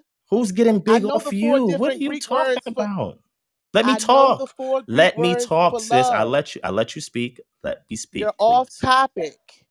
You're Hey, off topic. Christina, let's just let I'll him I'll finish let what him he's speak. saying. I just don't like him trying to act Yeah, like he educated me on something I already know, Halima. That's But you it. was doing So that he to can say I it. me. He You can was understand, doing but that to he can me. say it right, to the right, he can say it to the audience. Don't say it to me. That's all I'm right. saying. Well, Like I'm not playing those games. let's just be on mute so that way he can finish what Right. he's Just trying to tell him to convey, direct and it to then you can somebody respond else. to him. That's all I'm saying, Halima. We Right, good. right. You can respond if you disagree. And That's all I I'm saying was is you can joking. I respond was if you in a good disagree, mood. but They just let him. invited me into the conversation. Yeah, No, I'm saying let's just let Divine finish what he's saying, and then you can Yeah, respond. just say it to You know what I'm saying, somebody after else, he's because I done. But already know, let him bruh. land. Yeah, just let him land. Go ahead. Wow. So somebody can say something to me directly and I receive it, but the moment I speak back to them, I'm not allowed to do that. This is incredible, but you brought up love. I didn't bring love up. You brought that up, and you don't have to take you to mean you directly if you don't want me to speak to you. That's fine. So I'm going to say it based on what occurred. So what occurred was I was told, well, a word can be the same, but have two different meanings. That's what I was told. And then what you see applying here is somebody taking the word covet and juxtapose it against the word lust in English. But when we go to the Greek and look at its usage in both cases, it's the same. And then I was told, well, just like the word love. Well, in the word love, there's different words for love. Matter of fact, just calling something love is not expressing the nuance in the Greek. And that's what happens when you rely on a translation. This is why I was telling Jay, if you go back to the Greek word in the Septuagint for Exodus 20 and 17, it's using the same word in the same sense that you find in Matthew chapter 5 and verse 28. I gave the sources so people can look it up for themselves, so people won't see that I'm being biased or talking out the side of my mouth. And what I say still stands, unless somebody can show me that the application of that same word being used in the same sense in Exodus 20 and 17 in the Greek is contrasted to what we see in Matthew chapter 5 and verse 28, then I will stand corrected. However, that has not been done. And so, like I said earlier to Jay, that sometimes we'll come into a point of contention. And notice I didn't call nobody out their names. We get to a point of contention where now we have to go look for something deeper to try and mediate what the point of contention is to see if there's common ground. I made a suggestion to say, okay, I'm going to go to a unbiased source, which is a Christian author of an exegetical commentary, not a standard Bible commentary, an exegetical commentary, which there's not thousands of them, right? And I wanted to read from one so that people can see what's happening in the language of Matthew chapter 5 and verse 28. And what we see what's happening in the language of the Septuagint in Exodus chapter 20 and verse 17. And when you see what this says, it agrees with what I'm saying. The word covet in Exodus 20:17 in Septuagint is the word lust. The same lusting, something that is illicit, something that you are not supposed to do and or have. When it talks about Exodus 20:17, you will not see no Christian commentary that will say that in Exodus 20:17, that when it says do not covet your neighbor's ass, it's referring to sex with the donkey. They would juxtapose it differently. When you lust after certain things, you lust after certain things differently. If you're lusting after your neighbor's wife, that means you want to take her in some way, shape, form, or fashion and have her. It's inordinate. If you're lusting after somebody's ass or their donkey or their property, it's obvious that you're not trying to have sex with it. You're trying to take it as yours. You are desiring it illicitly because the text is telling you not to do that. Jesus is telling the people you are too hinged and hooked up on the actual physical act. When I'm telling you that if you lust in your heart, after your neighbor's wife, you have committed adultery. This is why you see in Exodus 20, it tells you not just the act, but it's a cover all for everything else, including the lustful desire, the illicit, inordinate affection to do something that is not yours to do it with. That is all I was conveying. And have yet for me to be told to look in a Webster's dictionary, which is a dictionary for English words, when we both know the text is written in the Greek, and I'm trying to go to the Greek and show you somebody who is not biased to my position, explain to it in the Greek, they'll tell you if you go into the Septuagint of Exodus 20 and 17, it's being used in the same sense. But I was told, oh, you can go ahead and read man's commentary and man's this. But that wasn't the purpose. I was just trying to demonstrate something. I'm not here to disrespect you, Sister Christina. I'm not here to disrespect Jay. That was not my intention. We was having a dialogue. Even though we disagree, it was amicable There was no name So calling. Divine. There was no, oh, you trying to run game on me. Nobody's doing that. We're just talking. Okay, Divine. I'm trying to figure out what's going on. So Divine, I appreciate you and your patience, and I will give you an apology. I just get annoyed real fast, especially after midnight. I really do. And so after all you just said, brother, we still just aggressively agreeing. Like you might don't like the way you might want to say it more eloquently. You might want to draw it out like you said something different, but you just said the same thing the brother said and what I said. And I started off by saying two things could be true. And I did not cut you off. You invited me into the conversation, but I'm not going to justify my misbehavior. I will say this. I do apologize for mishandling you. I get annoyed by that though. I'm not going to lie. Like I understand you trying to act like this is some kind of humility. I'm not throwing no shots. But you could have agreed with the brother if you wanted to. You didn't want to agree with the brother. Like you know what he's saying. Even if he doesn't have as many tools in his box as you do. And then you trying to play them, acting like Christians in the chat, disagreeing with them and stuff. Like that's all. I'm just saying. I just peep your play. That's all I'm saying. I do believe you are knowledgeable. We're not gonna disagree on the things that we agree on. I told you I agree. I agree with Divine, and I also agree with Jay. I said two things could be true. So let me just give you a sincere apology. I did not have to be aggressive. Did not have to add harm or insinuate that you were a liar or that you're a snake or anything like that. I just think that's what the doctrine does to people, for real. But at the same time, I understand that you probably wasn't looking for that. You did invite me to this conversation. I just want you to know. And it just did seem like you got a little interesting once I didn't agree with you and your position right off. So I'm just saying this to say, I did agree it's the same word. Never disagree with that. I did agree that lust comes under coveting. I said that as well. And all you did was just turn around and just say the same thing I said. I would love, in sincerity, if you would just say when people agree, if as Black people, we could just say, you know what, sis, you're right. I can walk with you there. Yeah, you're right. I agree with you there. But we got to create this false division and dichotomy that's not there. And so it's like if we want smoke, I know how to bring smoke. You want to disagree? I know how to disagree and be disagreeable. We don't gotta disagree. Like we knew what Jay was saying, even if Jay couldn't, even when he was saying covetousness wrong, right? We don't gotta do the man like that because he's saying the word wrong. We know exactly what he means. That's it. But we on a app, an audio app. We need to be able to articulate ourselves. We need to be able to maintain decorum. So you're right, Halima. I was in a good mood. I was just joking. I didn't want to get into this nuanced conversation because you were trying to get deep about something that's not that deep. You know what I'm saying? But the way you just broke down the lust and the desire in the heart and the adultery, right? I think that was extremely accurate. And that's still something different, which you admitted is a different kind of covetousness, a different kind of lust than lusting and coveting somebody's donkey. You said that out of your own mouth. And that was my only point. So I apologize, brother, because I don't care how annoyed or what my pet peeve is or whatever. It's not about me. I should not have mishandled you like that. And just, I just, anybody I woke up in the room from their good sleep, I apologize to you too. And I appreciate y'all. I was leaving probably like 10 minutes ago myself. So we good.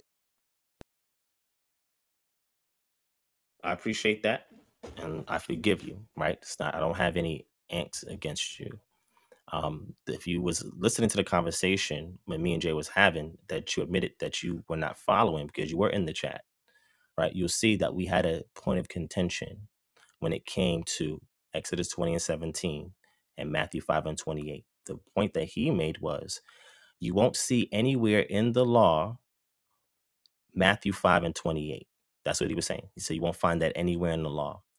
And I said, brother, yes, I can. He said, where? And I went to Exodus chapter 20 and verse 17, and I read that to him. And he's saying that no, covet is not the same as lust. That's what he said.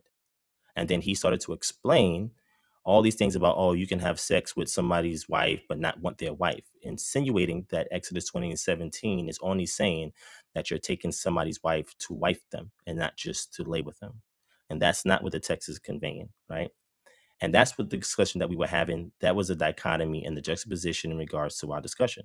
I don't care if he says words wrong. I say words wrong. We all say words wrong. And we clown each other for that, right? Because we want each other to be exact. Because when we're talking to people outside of our communities and we're trying to convey this information, we have to be on point and we have to be right and exact. So that was a light thing. You know, Jay clowns me all the time. He said, and again, I don't know how long you've been in here. He was clowning me in the chat, calling me, I don't believe in the Bible. He was saying all types of stuff in the chat, right? I don't take that seriously, sis. I make jokes about him too. This is what me and Jay do. We do this all the time. And it's mutual because we know there's no maliciousness behind it. We're just joking. That's why me and him can build for hours without the name calling, the cursing, and all this other crazy stuff, right? And I said to him, hey, from what I'm seeing, the consensus in the chat is that there's Christians that are not agreeing with you, Jay. That's what I said. And he says, wait, let me see some Christians that's on the panel. Then he called you and you was in the middle of laughing from you and Halima going back and forth. And then that's when he asked you that, right? Obviously, he wants you to side with him and saying that covenant and lust are two different things. But I was saying that the same Greek word is being used there in the same sense. If you want to go and break down or parse out how the verb is inflected in both instances, we can do so and you will see the same thing, same essence being conveyed.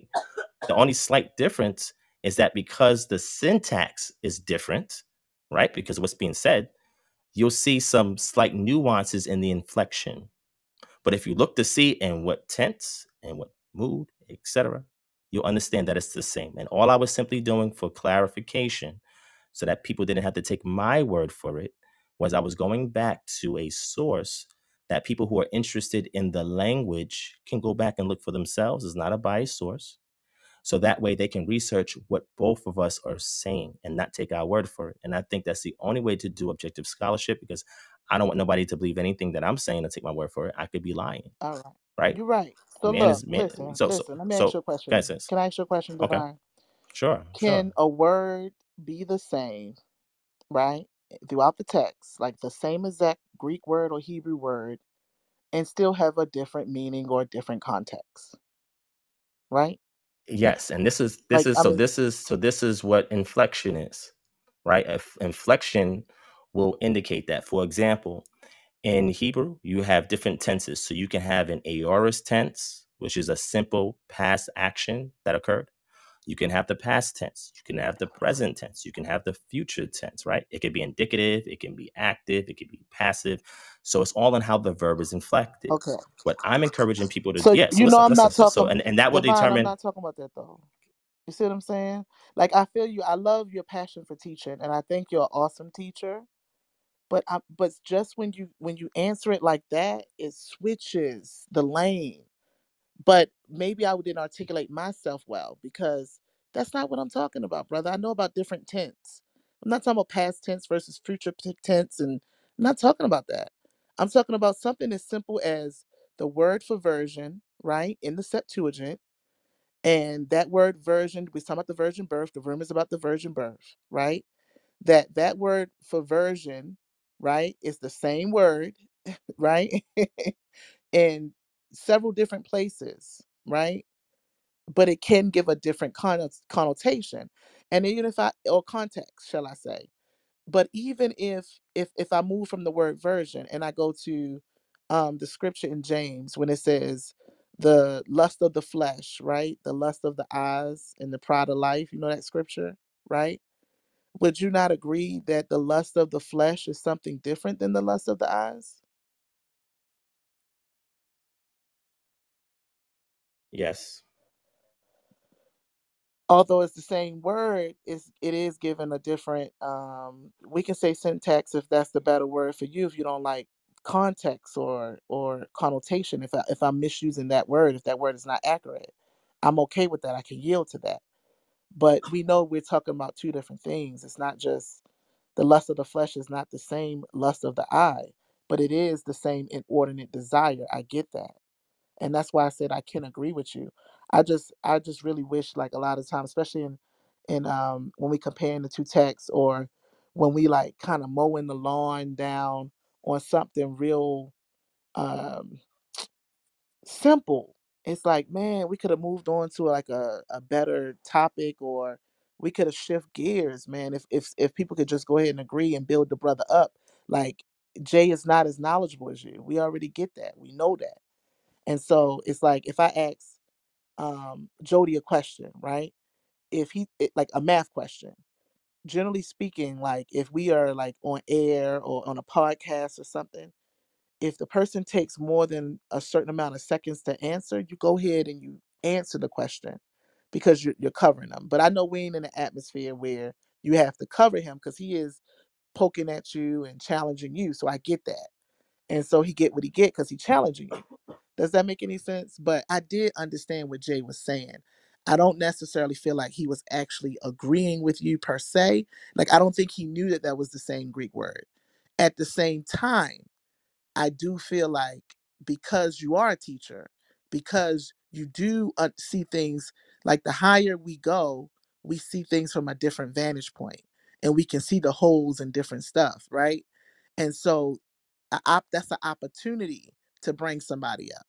You know what I'm saying? Not expose them in their ignorance or whatever, and especially think that I'm going to come in and expose that in them. I'm not going to do that. I'm just going to cover the brother in the sense of like, let me cover him. And the Israelites do it all the time. I don't know if you consider yourself a Christian. I didn't think you consider yourself a Christian. So, I wouldn't necessarily expect you to do that for Jay either. But I can't do that. I can't just come in and be like, just expose, like leave a brother hanging. It's like, no, bro, we understood what you were saying. You know what I'm saying? At the same time, this is this and that's that. You see what I'm saying? Both can be true, but we're talking about two different things. That's it. But y'all, we good for real, for real. Y'all know how we go. I ain't just sitting up here trying to bite nobody head off. I was really enjoying the songs in the chat. Yeah. So next time I'm gonna need you to cover me like you did Jay, and not call me any I'm names. And gonna you have to. apologize, but I just want to make I'm sure gonna that pray shows about decorum it, going Divine, forward. for real. Because you didn't say nothing about how he was trolling me in the chat and how he was saying all the stuff he was saying when he came on the stage, that I didn't believe in the Bible and all this other stuff he started saying but about but you me, know what? right? And he called the people dumb. Go Wait. He ahead. called everybody dumb, including you, right? And I had to check him on that and say, wait a second, don't call the audience dumb. They're not dumb, right? And I had to correct him on it. You didn't come up here covering me and say, hey, you know what, Divine is right too, right? It's just that, like Jody did. Jody came into our conversation and said, hey, brothers, I'm just trying to say, I think y'all are missing each other with what you're saying. He didn't take nobody's side. He was being objective, right? And he was trying to give some clarity to the audience and what the discrepancy was that me and Jay were having. Like, he came in respectful, he came in love, and that's how you mediate. Not saying you don't, because I've seen you do that before. But like you said, this is after 12 o'clock. If this is how you get going forward, sis, when you come on stage, I'm just going to go to the audience. I love No, you, you don't got but I to, don't want to go back Divine. and forth with you like this, sis, You because I don't do got love to. you, and I did not want to say anything out of character, because I don't like to argue with women. I think it's catty for men to do that. So you never heard me argue any sister down on any room that you ever heard me on. Never disrespected a sister, never argued her down, never threatened, call out the name. I don't carry myself like that, right? You're right. You don't carry yourself like that. But listen, I wasn't trying to argue with you though. I just wanted to finish my thought. That's You it. good? You So I good? know. Yeah. Yeah, and you did let me eventually, but you were like, it seemed like soon as I wasn't going in your direction, you were trying to kind of like control it a little more. And I get that, and that's fine. I just don't like to be controlled. But I will say this, you're right. I have not extended you a certain grace on this app. You know what I'm saying? And I will be No, more you good. mindful. You good, sis. You No, good. no, no, I'm just confessing. Like, I'm being honest. Like I'm not thinking like um shots fired at Divine. I might shoot some, like in the chat, I'll shoot some shots at you too. Does that make any sense? But it's more of a testament to your prowess, to your knowledge, to you know um the fact that you are knowledgeable in the scriptures, right? You're knowledgeable with your sources. We know that. So I get a lot of shots because I'm just out front. So I just thought the shots kind of come with the territory a little bit. At the same time, you see what I'm saying? You're a person too. And you know what I'm saying? You being patient too. You know what I mean? And so you don't want your character disparaged. You didn't come for a certain kind of contention, right? But you do your contention in a different way, and that's all I'm trying to let you understand. Like, that it's still contentious, but it's in a more graceful way. You do it in a more subtle way. At the same time, it's still smoke in a certain. It's still smoke. So I just bring it in a different way, but it's not personal. And I'm sorry if it feels personal. And I don't ever want you to feel like you gotta leave the stage or leave the room because she here and rah rah rah. You know what I'm saying? No, So I will be now you mindful. good, sis. It's because like I I have will be more mindful to no. give you a lot more Yeah, I grace for appreciate real that, because and vice I do versa. come for your neck. I be coming for you, Yeah, and like guess what? And I be covering you you. know. Like when you mention the words Jesus was saying on the cross in a Galilean dialect, who sent you the sources? Who jumped out there to defend you on that? I didn't have to I do don't, but that, I don't know if whether I I agree used or your disagree with sources you. though. Did I use? No. What I'm saying is when you was making that point, nobody wanted to hear what you were saying. And I came in and I defended your position because I spoke after you. And then I also say, sis, I hear what you're saying. Here's a source. I got the chat still. I mean, the messages, right? And you said, thank you, Divine. That's exactly what I was trying to convey. I appreciate that because I wanted to cover you. I didn't like how they was jumping on you and they was disagreeing, wanting to let you talk or anything like that. I stepped in and I assisted you, right? Because I care. And I know that you mean well when it's not after midnight, right? So with that being said, I'm just saying that even though we can disagree, that's fine, right? And me and Jay at that point, we was not throwing personal shots or anything like that. I could see that was the spirit was coming in, like going back and forth, but we were just actually trying to go in and he was trying to explain covet and lust. I was just saying in the Greek word is the same. You're saying, well, two things could be true at the same time, and you gave the explanation of it, right? And I don't agree. I acquiesce to that. So to close off, if it's okay with you, I wanted to read a commentary that goes into explanation of the text, just so we can see when it comes to Matthew 5:28. What is the point of reference that when scholars look at that text, these are Bible-believing Trinitarian scholars, for the record, just so you know. And I can give you the author's name, right? The author's name is Grant R. Osborne. You can look him up and see what his affirmations are, okay? He does not agree with my theological position at all. I'm simply just dealing with the language of the text, right? And that to me is dominant if we're going to try and figure out why are we contending on this word for lust or covet when it's the same word used in the same sense in both the Old Testament and the New Testament. And I was just going to show that what he's saying here, after an explanation of the text and going through the Greek, he says Jewish writing also equated lust with adultery in the heart. And then he goes on to say, first in the 10th commandment against coveting your neighbor's wife. And he gives you the scriptures for that, Exodus 20:17 and Deuteronomy 5:21. And then in other teachings, such as Job 31:1, where Job says that I will make a covenant in my eyes so that I don't have to lust after a virgin, right? It has Job chapter 31:9, Sirach 9:8. And then he goes into Greek text, which explains as well this particular word that's used here, right? And then he says Jesus stresses the purpose in order, and that is to lust after her, and that the sin occurs in the heart. In our day, this can occur any number of ways, with one being more dangerous, and then he goes into other ways that we can desire a person's wife without realizing it. And they give an example of pornography, right? When people go to watch pornography, you don't know if that woman that you're lusting after, trying to get off on, is married or not. And people do that all the time. That's the danger in engaging in that if you don't know if that person is actually married or not. You're still doing it without physically committing the act. And this is what they're given the application for. And what they're showing here, and it goes into the footnote in verse 3, and it says the aorist tense to lust after the present tense to look places the looking in the foreground and the lusting in the background, right? So imagine when you're reading the text in the original language, how the emphasis in the Greek, it places it on what we will call the word lust, right? That's the emphasis. However, it's actually giving you the look a little bit more in focal point than that. And the looking is what leads to the lust, right? And what happens with Jesus is that he's performing midrash. He is expounding on the law, right? Things that give us some insight that may have been glanced over previously.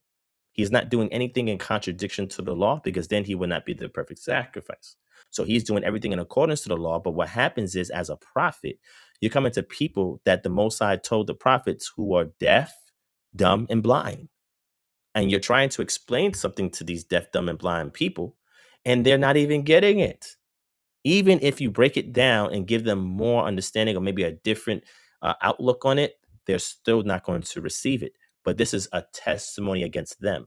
So when judgment comes, they have no excuse that somebody did try to correct them and they did not receive that correction, right? And I think what Jesus was doing is acting in love, because love covers a multitude of sins, right?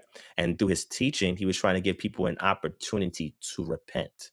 In Mark chapter 1, verses 15 to 16, the first thing he says, with Mark being the proposed first synoptic gospel, he says, repent, for the kingdom is at hand. That is Jesus' intent for teaching the people, is for them to turn from their wicked ways and back to righteousness. And because the people insistently did not want to do that because they were stiff-necked and hard-headed, it cost them his life on their behalf. So I was just simply trying to explain to the brother when we went to Luke chapter 16 and 16, and maybe I could get your explanation on this before I bow out, right? And I gave some grace. I stayed a little extra because you're my sister and you came into the dialogue that we welcomed you in on. And I just wanted to ask you to see your perspective. How do you interpret Luke 16 and 16? And after you share that with me, I'll give you my perspective and then I will leave. All Okay? right. Quick clarifying question though. If a man was watching a porno and she's not married, would that still be lust, and would it still be inordinate? Yes, it would, but it's not breaking what Jesus is saying, because you cannot commit adultery in your heart if somebody's not married. Okay. So it'd be inordinate in a different way. Of What way would course. it be inordinate? We said, what way would it be What inordinate for you to desire a what would it be woman? called? If it's not called adultery, what would it be called? Because what it would lead to was consequences for laying with somebody who's a virgin, which is prohibited against Torah unless you're married with them, Yeah, no, I'm talking about or something. like a porno. So she's not a virgin. She's getting ran through. So Well, obviously, unless she's doing something else and she's not getting penetrated, but that's another conversation. We don't have to get explicit on here, right? But nonetheless, right? If a man is looking at that, what's gonna happen is he's gonna start desiring women in that fashion. He's gonna objectify women in that way, because he is watching an act that two adults, consenting adults, are performing, and he is not the party for it. Voyeurism is prohibited in Scripture, right? And that is the act that he's performing. so it wouldn't be adultery in the event of watching it in and of itself is not a sinful act. It's when he starts projecting that onto the other women. Is that what It you're leads saying? to those Because things. like So, for example, you brought up a scripture in John, right, that talked about the lust of the flesh and the lust of the eyes and the pride of life. Isn't that what you brought up earlier? I did. Gotcha. So the lust of the eyes is what will be happening here. And what does this give birth to? Sin. The actual act. It starts in the heart and is performed with the body. So what happens is this brother will be breaking Torah where it says, do not make whores out of the daughters of Zion. It's not specific whether they're married or not. You can't just go around just be sleeping with women just to sleep with women, because you're turning them into whores. So That is reserved for their husband. sleeping with them with your eyes, like just raping them with your eyes, is not a problem. Is No, that definitely is a problem. I don't know if you're hearing what I'm saying. I said the lust okay? of Because the I'm missing eyes. it. I'm missing it. Yeah, you said the lust of the eye. You did say that. Okay, Yeah. so it still seemed like the it's The like word when he. adultery means what? What does adultery mean? No, I get you. That is a Hmm. married woman. I There you get go. that teaching. You see what I'm saying? As Hmm. far as adultery, um, I guess my question is like in First Corinthians, I believe it's chapter 6. It's chapter 7 when it says it's better to marry than to burn in your flesh. Correct. What is that burning in your flesh? Like what is that Okay. connotation for that? I'm going to explain that to you, and then hopefully we can get back to We can Luke get back 16, to it, 16, but which it I was had just finished. like Okay, gotcha. when we see I'm going to read it for that you. lust, Hmm. you've already committed adultery with her. Yes, two different words there. So 1 Corinthians chapter 7, verse 1, I'm going to read it in English. It says, now concerning the matters about which you wrote, it is good for a man not to have sexual relations with the woman. Now, that act right there is not the same thing that Jesus is saying, because it's a totally different word and it's used in a different context, right? because Jesus, he referred to the law as his preface before he went into him expounding.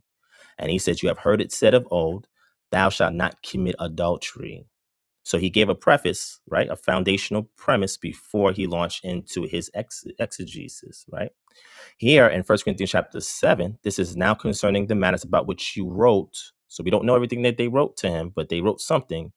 And he says, it is good for a man not to have sexual relations with a woman. Now that word there is the same word that we get the word pornography from, the word porn from, right?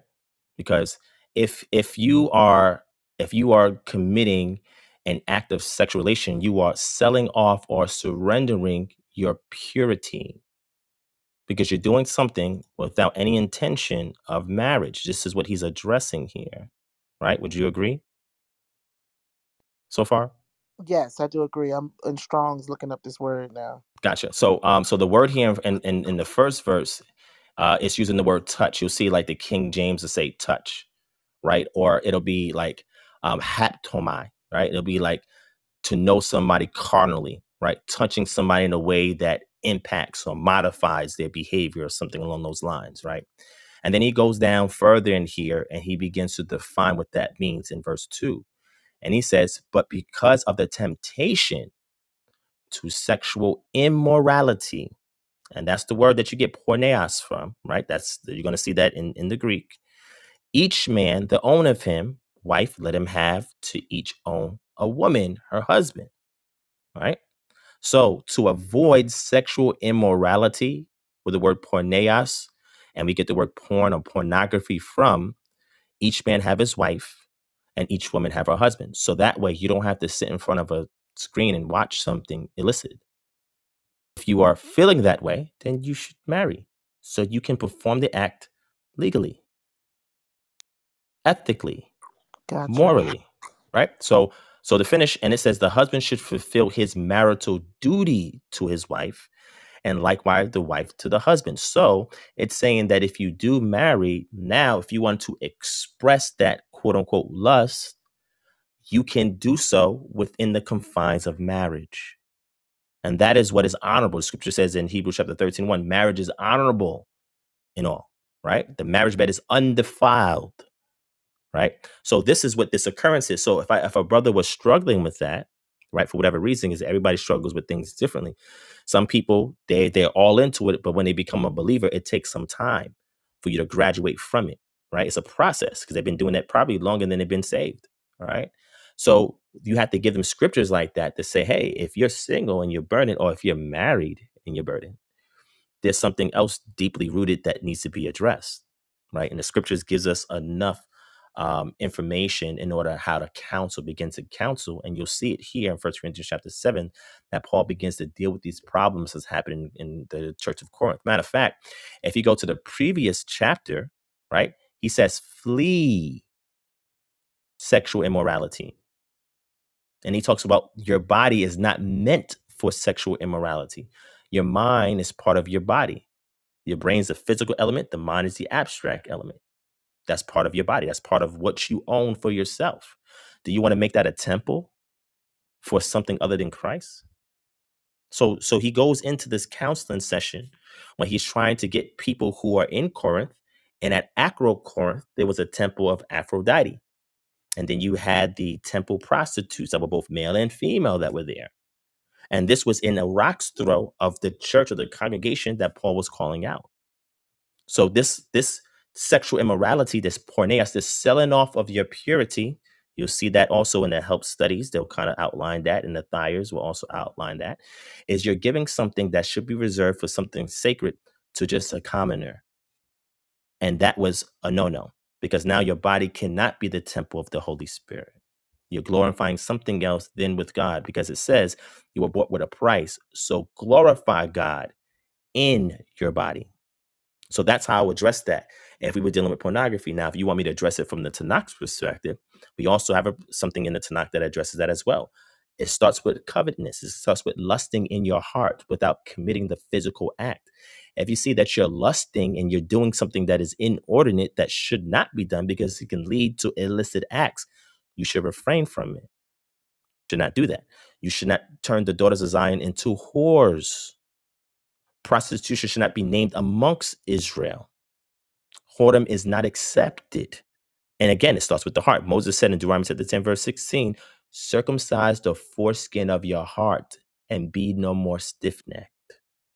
It's all about the heart condition, right? So that's how I would counsel somebody if Yeah. this was an issue that was going outside of what Jesus is saying, committing adultery in your heart, with the foundational premise being Exodus chapter 20, right, in verse 17. But then he goes a little deeper and says, no, I say to you that if you even look upon a woman, you've already committed the same word, adultery. He says you've already committed it. Now, it's one thing to covet, not to covet, don't lust after it. But Jesus is now saying, no. Not only do you not lust after it, if you do lust after it, you already committed the act. This is a little bit more nuanced and detailed than we get from Exodus 20 and 17. Right. So Yeah, that's divine. all. So the word woman there, we would assume that that's already wife. Which word? There's no word for wife in the Greek.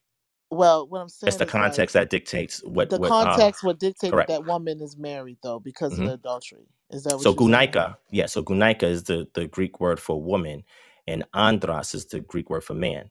There's no word for wife or husband, but the context dictates how it should be translated. So what verse are you talking No, about just the in same First when we Corinthians talk about 7? that adultery. And the reason why I thought it was a word for hmm wife versus woman is because in that Timothy, I suffer not a woman to teach. hmm That word woman there, It's gunaikos, right?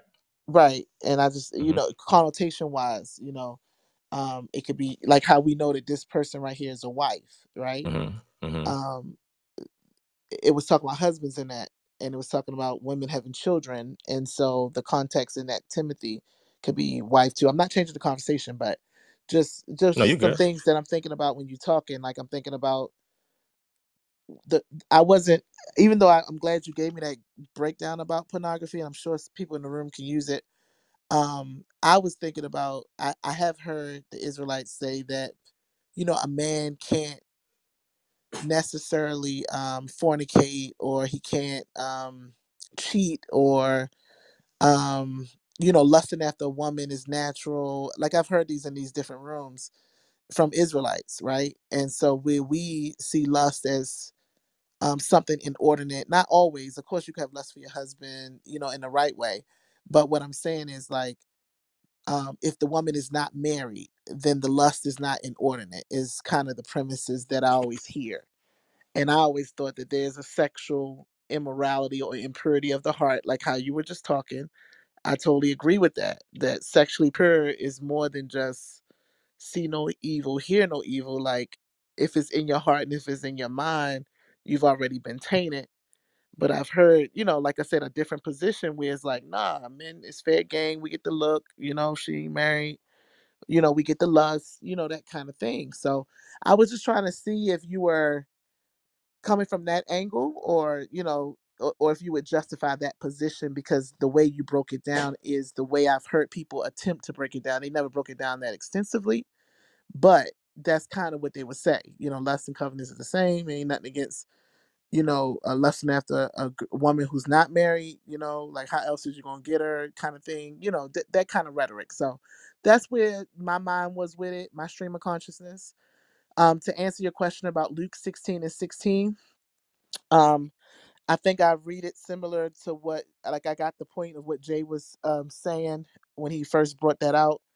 Like I said, I was loosely listening, but 16 and 16, when it says, hold on, let me pull it up real quick. Luke 16 and 16, until John, right here. Let's go. So it says, until John the Baptist. Now, I'm not looking at the interlinear, I didn't look at the Greek or anything. So just off the top of my head, the law and the prophets were until John. Since then, the good news of the kingdom of God is preached, and everyone forces his way into it. So, that until to me is that the law and the prophets were preached in a certain way, right? And then when John came, the good news and or what we call the gospel of the kingdom is being preached. So we see a difference happening, a shift there to me. So the until in the sense is pivoting and showing you that we're shifting. So that's the way I would see it. I do believe that the Old Testament conceals the good news, and is a way that is actually revealed in the New Testament and unpacked in a different way. So I do believe salvation is all through the scriptures. I do believe the good news is there as well. But the good news of the kingdom of God and the gospel that Paul said he preached, that no man taught him, that if there's another gospel, let him be accursed, that God had to reveal it to him. That gospel, I believe that it was ushered in with John and proclaimed by Jesus, and that kingdom, um, that particular kingdom, the kingdom of God that is within us, has come, right? And then there'll be a new physical kingdom as well.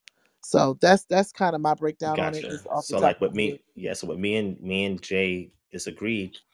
He's saying when it says unto John, that means after John, the law stopped.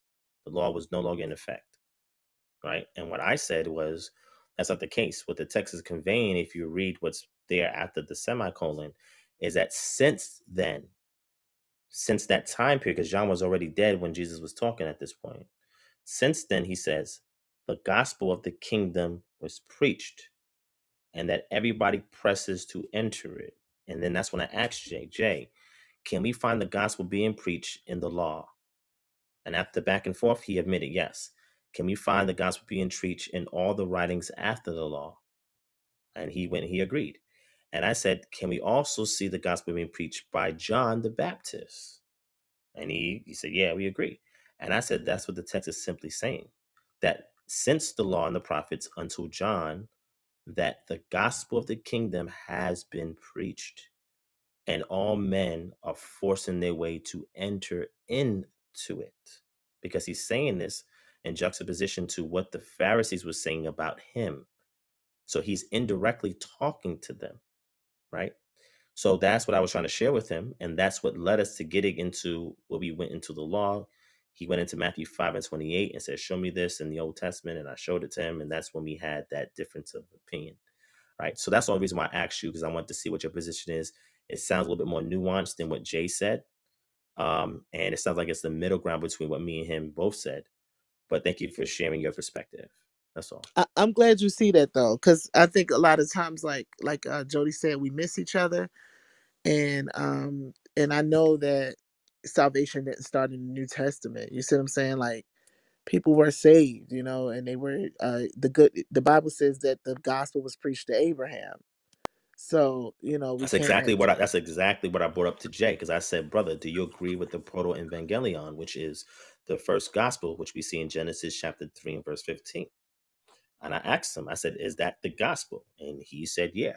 And then I said, when Jesus said that Abraham was happy to see his day, and he did, is that a reference to the gospel? He said, yes. I said, when Paul says that in the seed of Abraham, that all nations will be blessed, and not seed singular, but seed plural, is that referring to the gospel? He said, yes. And I was trying to walk him all throughout the Tanakh, Hebrew Bible, Old Testament, showing him how the gospel has always been preached since the law and the prophets.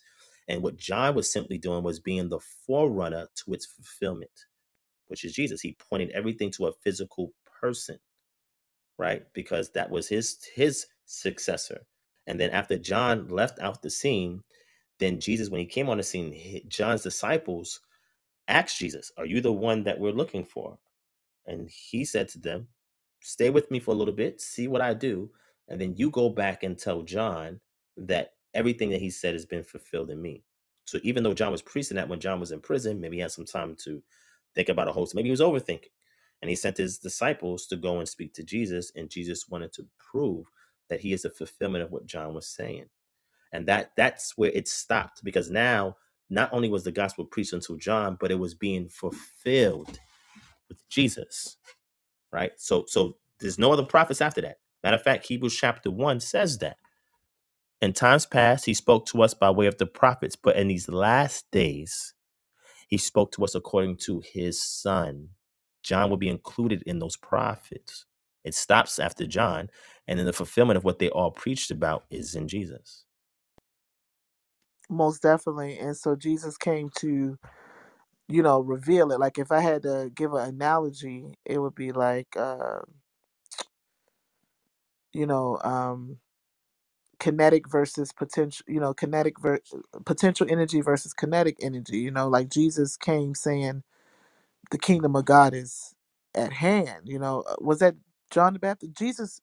Jesus' first words was repent. Yeah, first Mark chapter 1 that you're referring to, Mark chapter 1. Yeah, it's And similar that's to at John the Baptist a little bit. correct. So, Correct. but I mean, they didn't come saying nothing different. I mean, you can't enter yeah, the kingdom unless you repent. I mean, right. that's a constant motif you see even in the Old Testament, I'm about right? to say John's first word was repent. Jesus' first word on the scene was repent. Correct. That's So, right. so yeah, that So was his with first that, words. yeah, with that, I'm gonna bow out because I have to really Yeah, I go. do So too. I I got to get up appreciate your early in the time. morning. I'm kind of mad at myself, Yeah. but I appreciate you, Divine. You should see a shift in the way that I build with you in the future. I really, really want to feel like I repented, but y'all just keep No, me, you just good. pray for me, man. I'm You trying to you be see, better. sis. No, I'm Listen, talking about listen, in listen. You general, are. far as Listen, I've not seen you coming over with the the past strife year. and Listen, I've seen you over the past year or so, and I've seen how you transition, right? And again, everybody's a work in progress, even myself. Nobody's excused from that, right? And when we are in the wrong and we admit to it, people should extend grace to forgive, because otherwise they don't have the fruit of the spirit, right? And it goes both ways. I may say something in the future that may tread upon you personally, right? Or may say that's offensive to you. Once you let me know of it, instead of me defending what I did, I'll admit, you know what? I'm wrong, right? I apologize, right? I need to work on my patience more. I need to work on my long suffering more, because this is the only way that if somebody was to look at this who's an atheist would know if we're really called by Yah or not. It's the love that we demonstrate towards each other, right? And 1 Corinthians 13 explains how that love should look. So if they was to pick up the Bible and that was the only chapter they know, they would have to come in a conversation like this and say, are these really believers? Like, damn, I'm reading what's here in 1 Corinthians 13. Like, and we see this, Christine, in all types of rooms we're in, all types of bantering and disrespect and all types of stuff. So it's very difficult when people see this that we try to talk to unbelievers and they can say, well, I just saw you in the other room cursing somebody out. You a Christian? So it's all in the fruits. This is why John says that make fruits meet for repentance. If we say we repent and I'm sorry, but there's no fruit that comes after that, then we wasted our time. And if I ever offended you in the past, and I'm gonna say this on the record, right? I apologize because I may have done it and I don't know about it, right? So if I have, I'm asking you to forgive me in advance. And so we can leave this as water on the bridge, because one thing about love is that after you repent and after you admit and you're forgiven, it shouldn't come up again. Because if you hold it against somebody, then you wasn't doing it for the sincere purpose of love. You was doing it for the same purpose because you wanted to be right for righteousness' sake. And that is how we demonstrate who we are, our identity.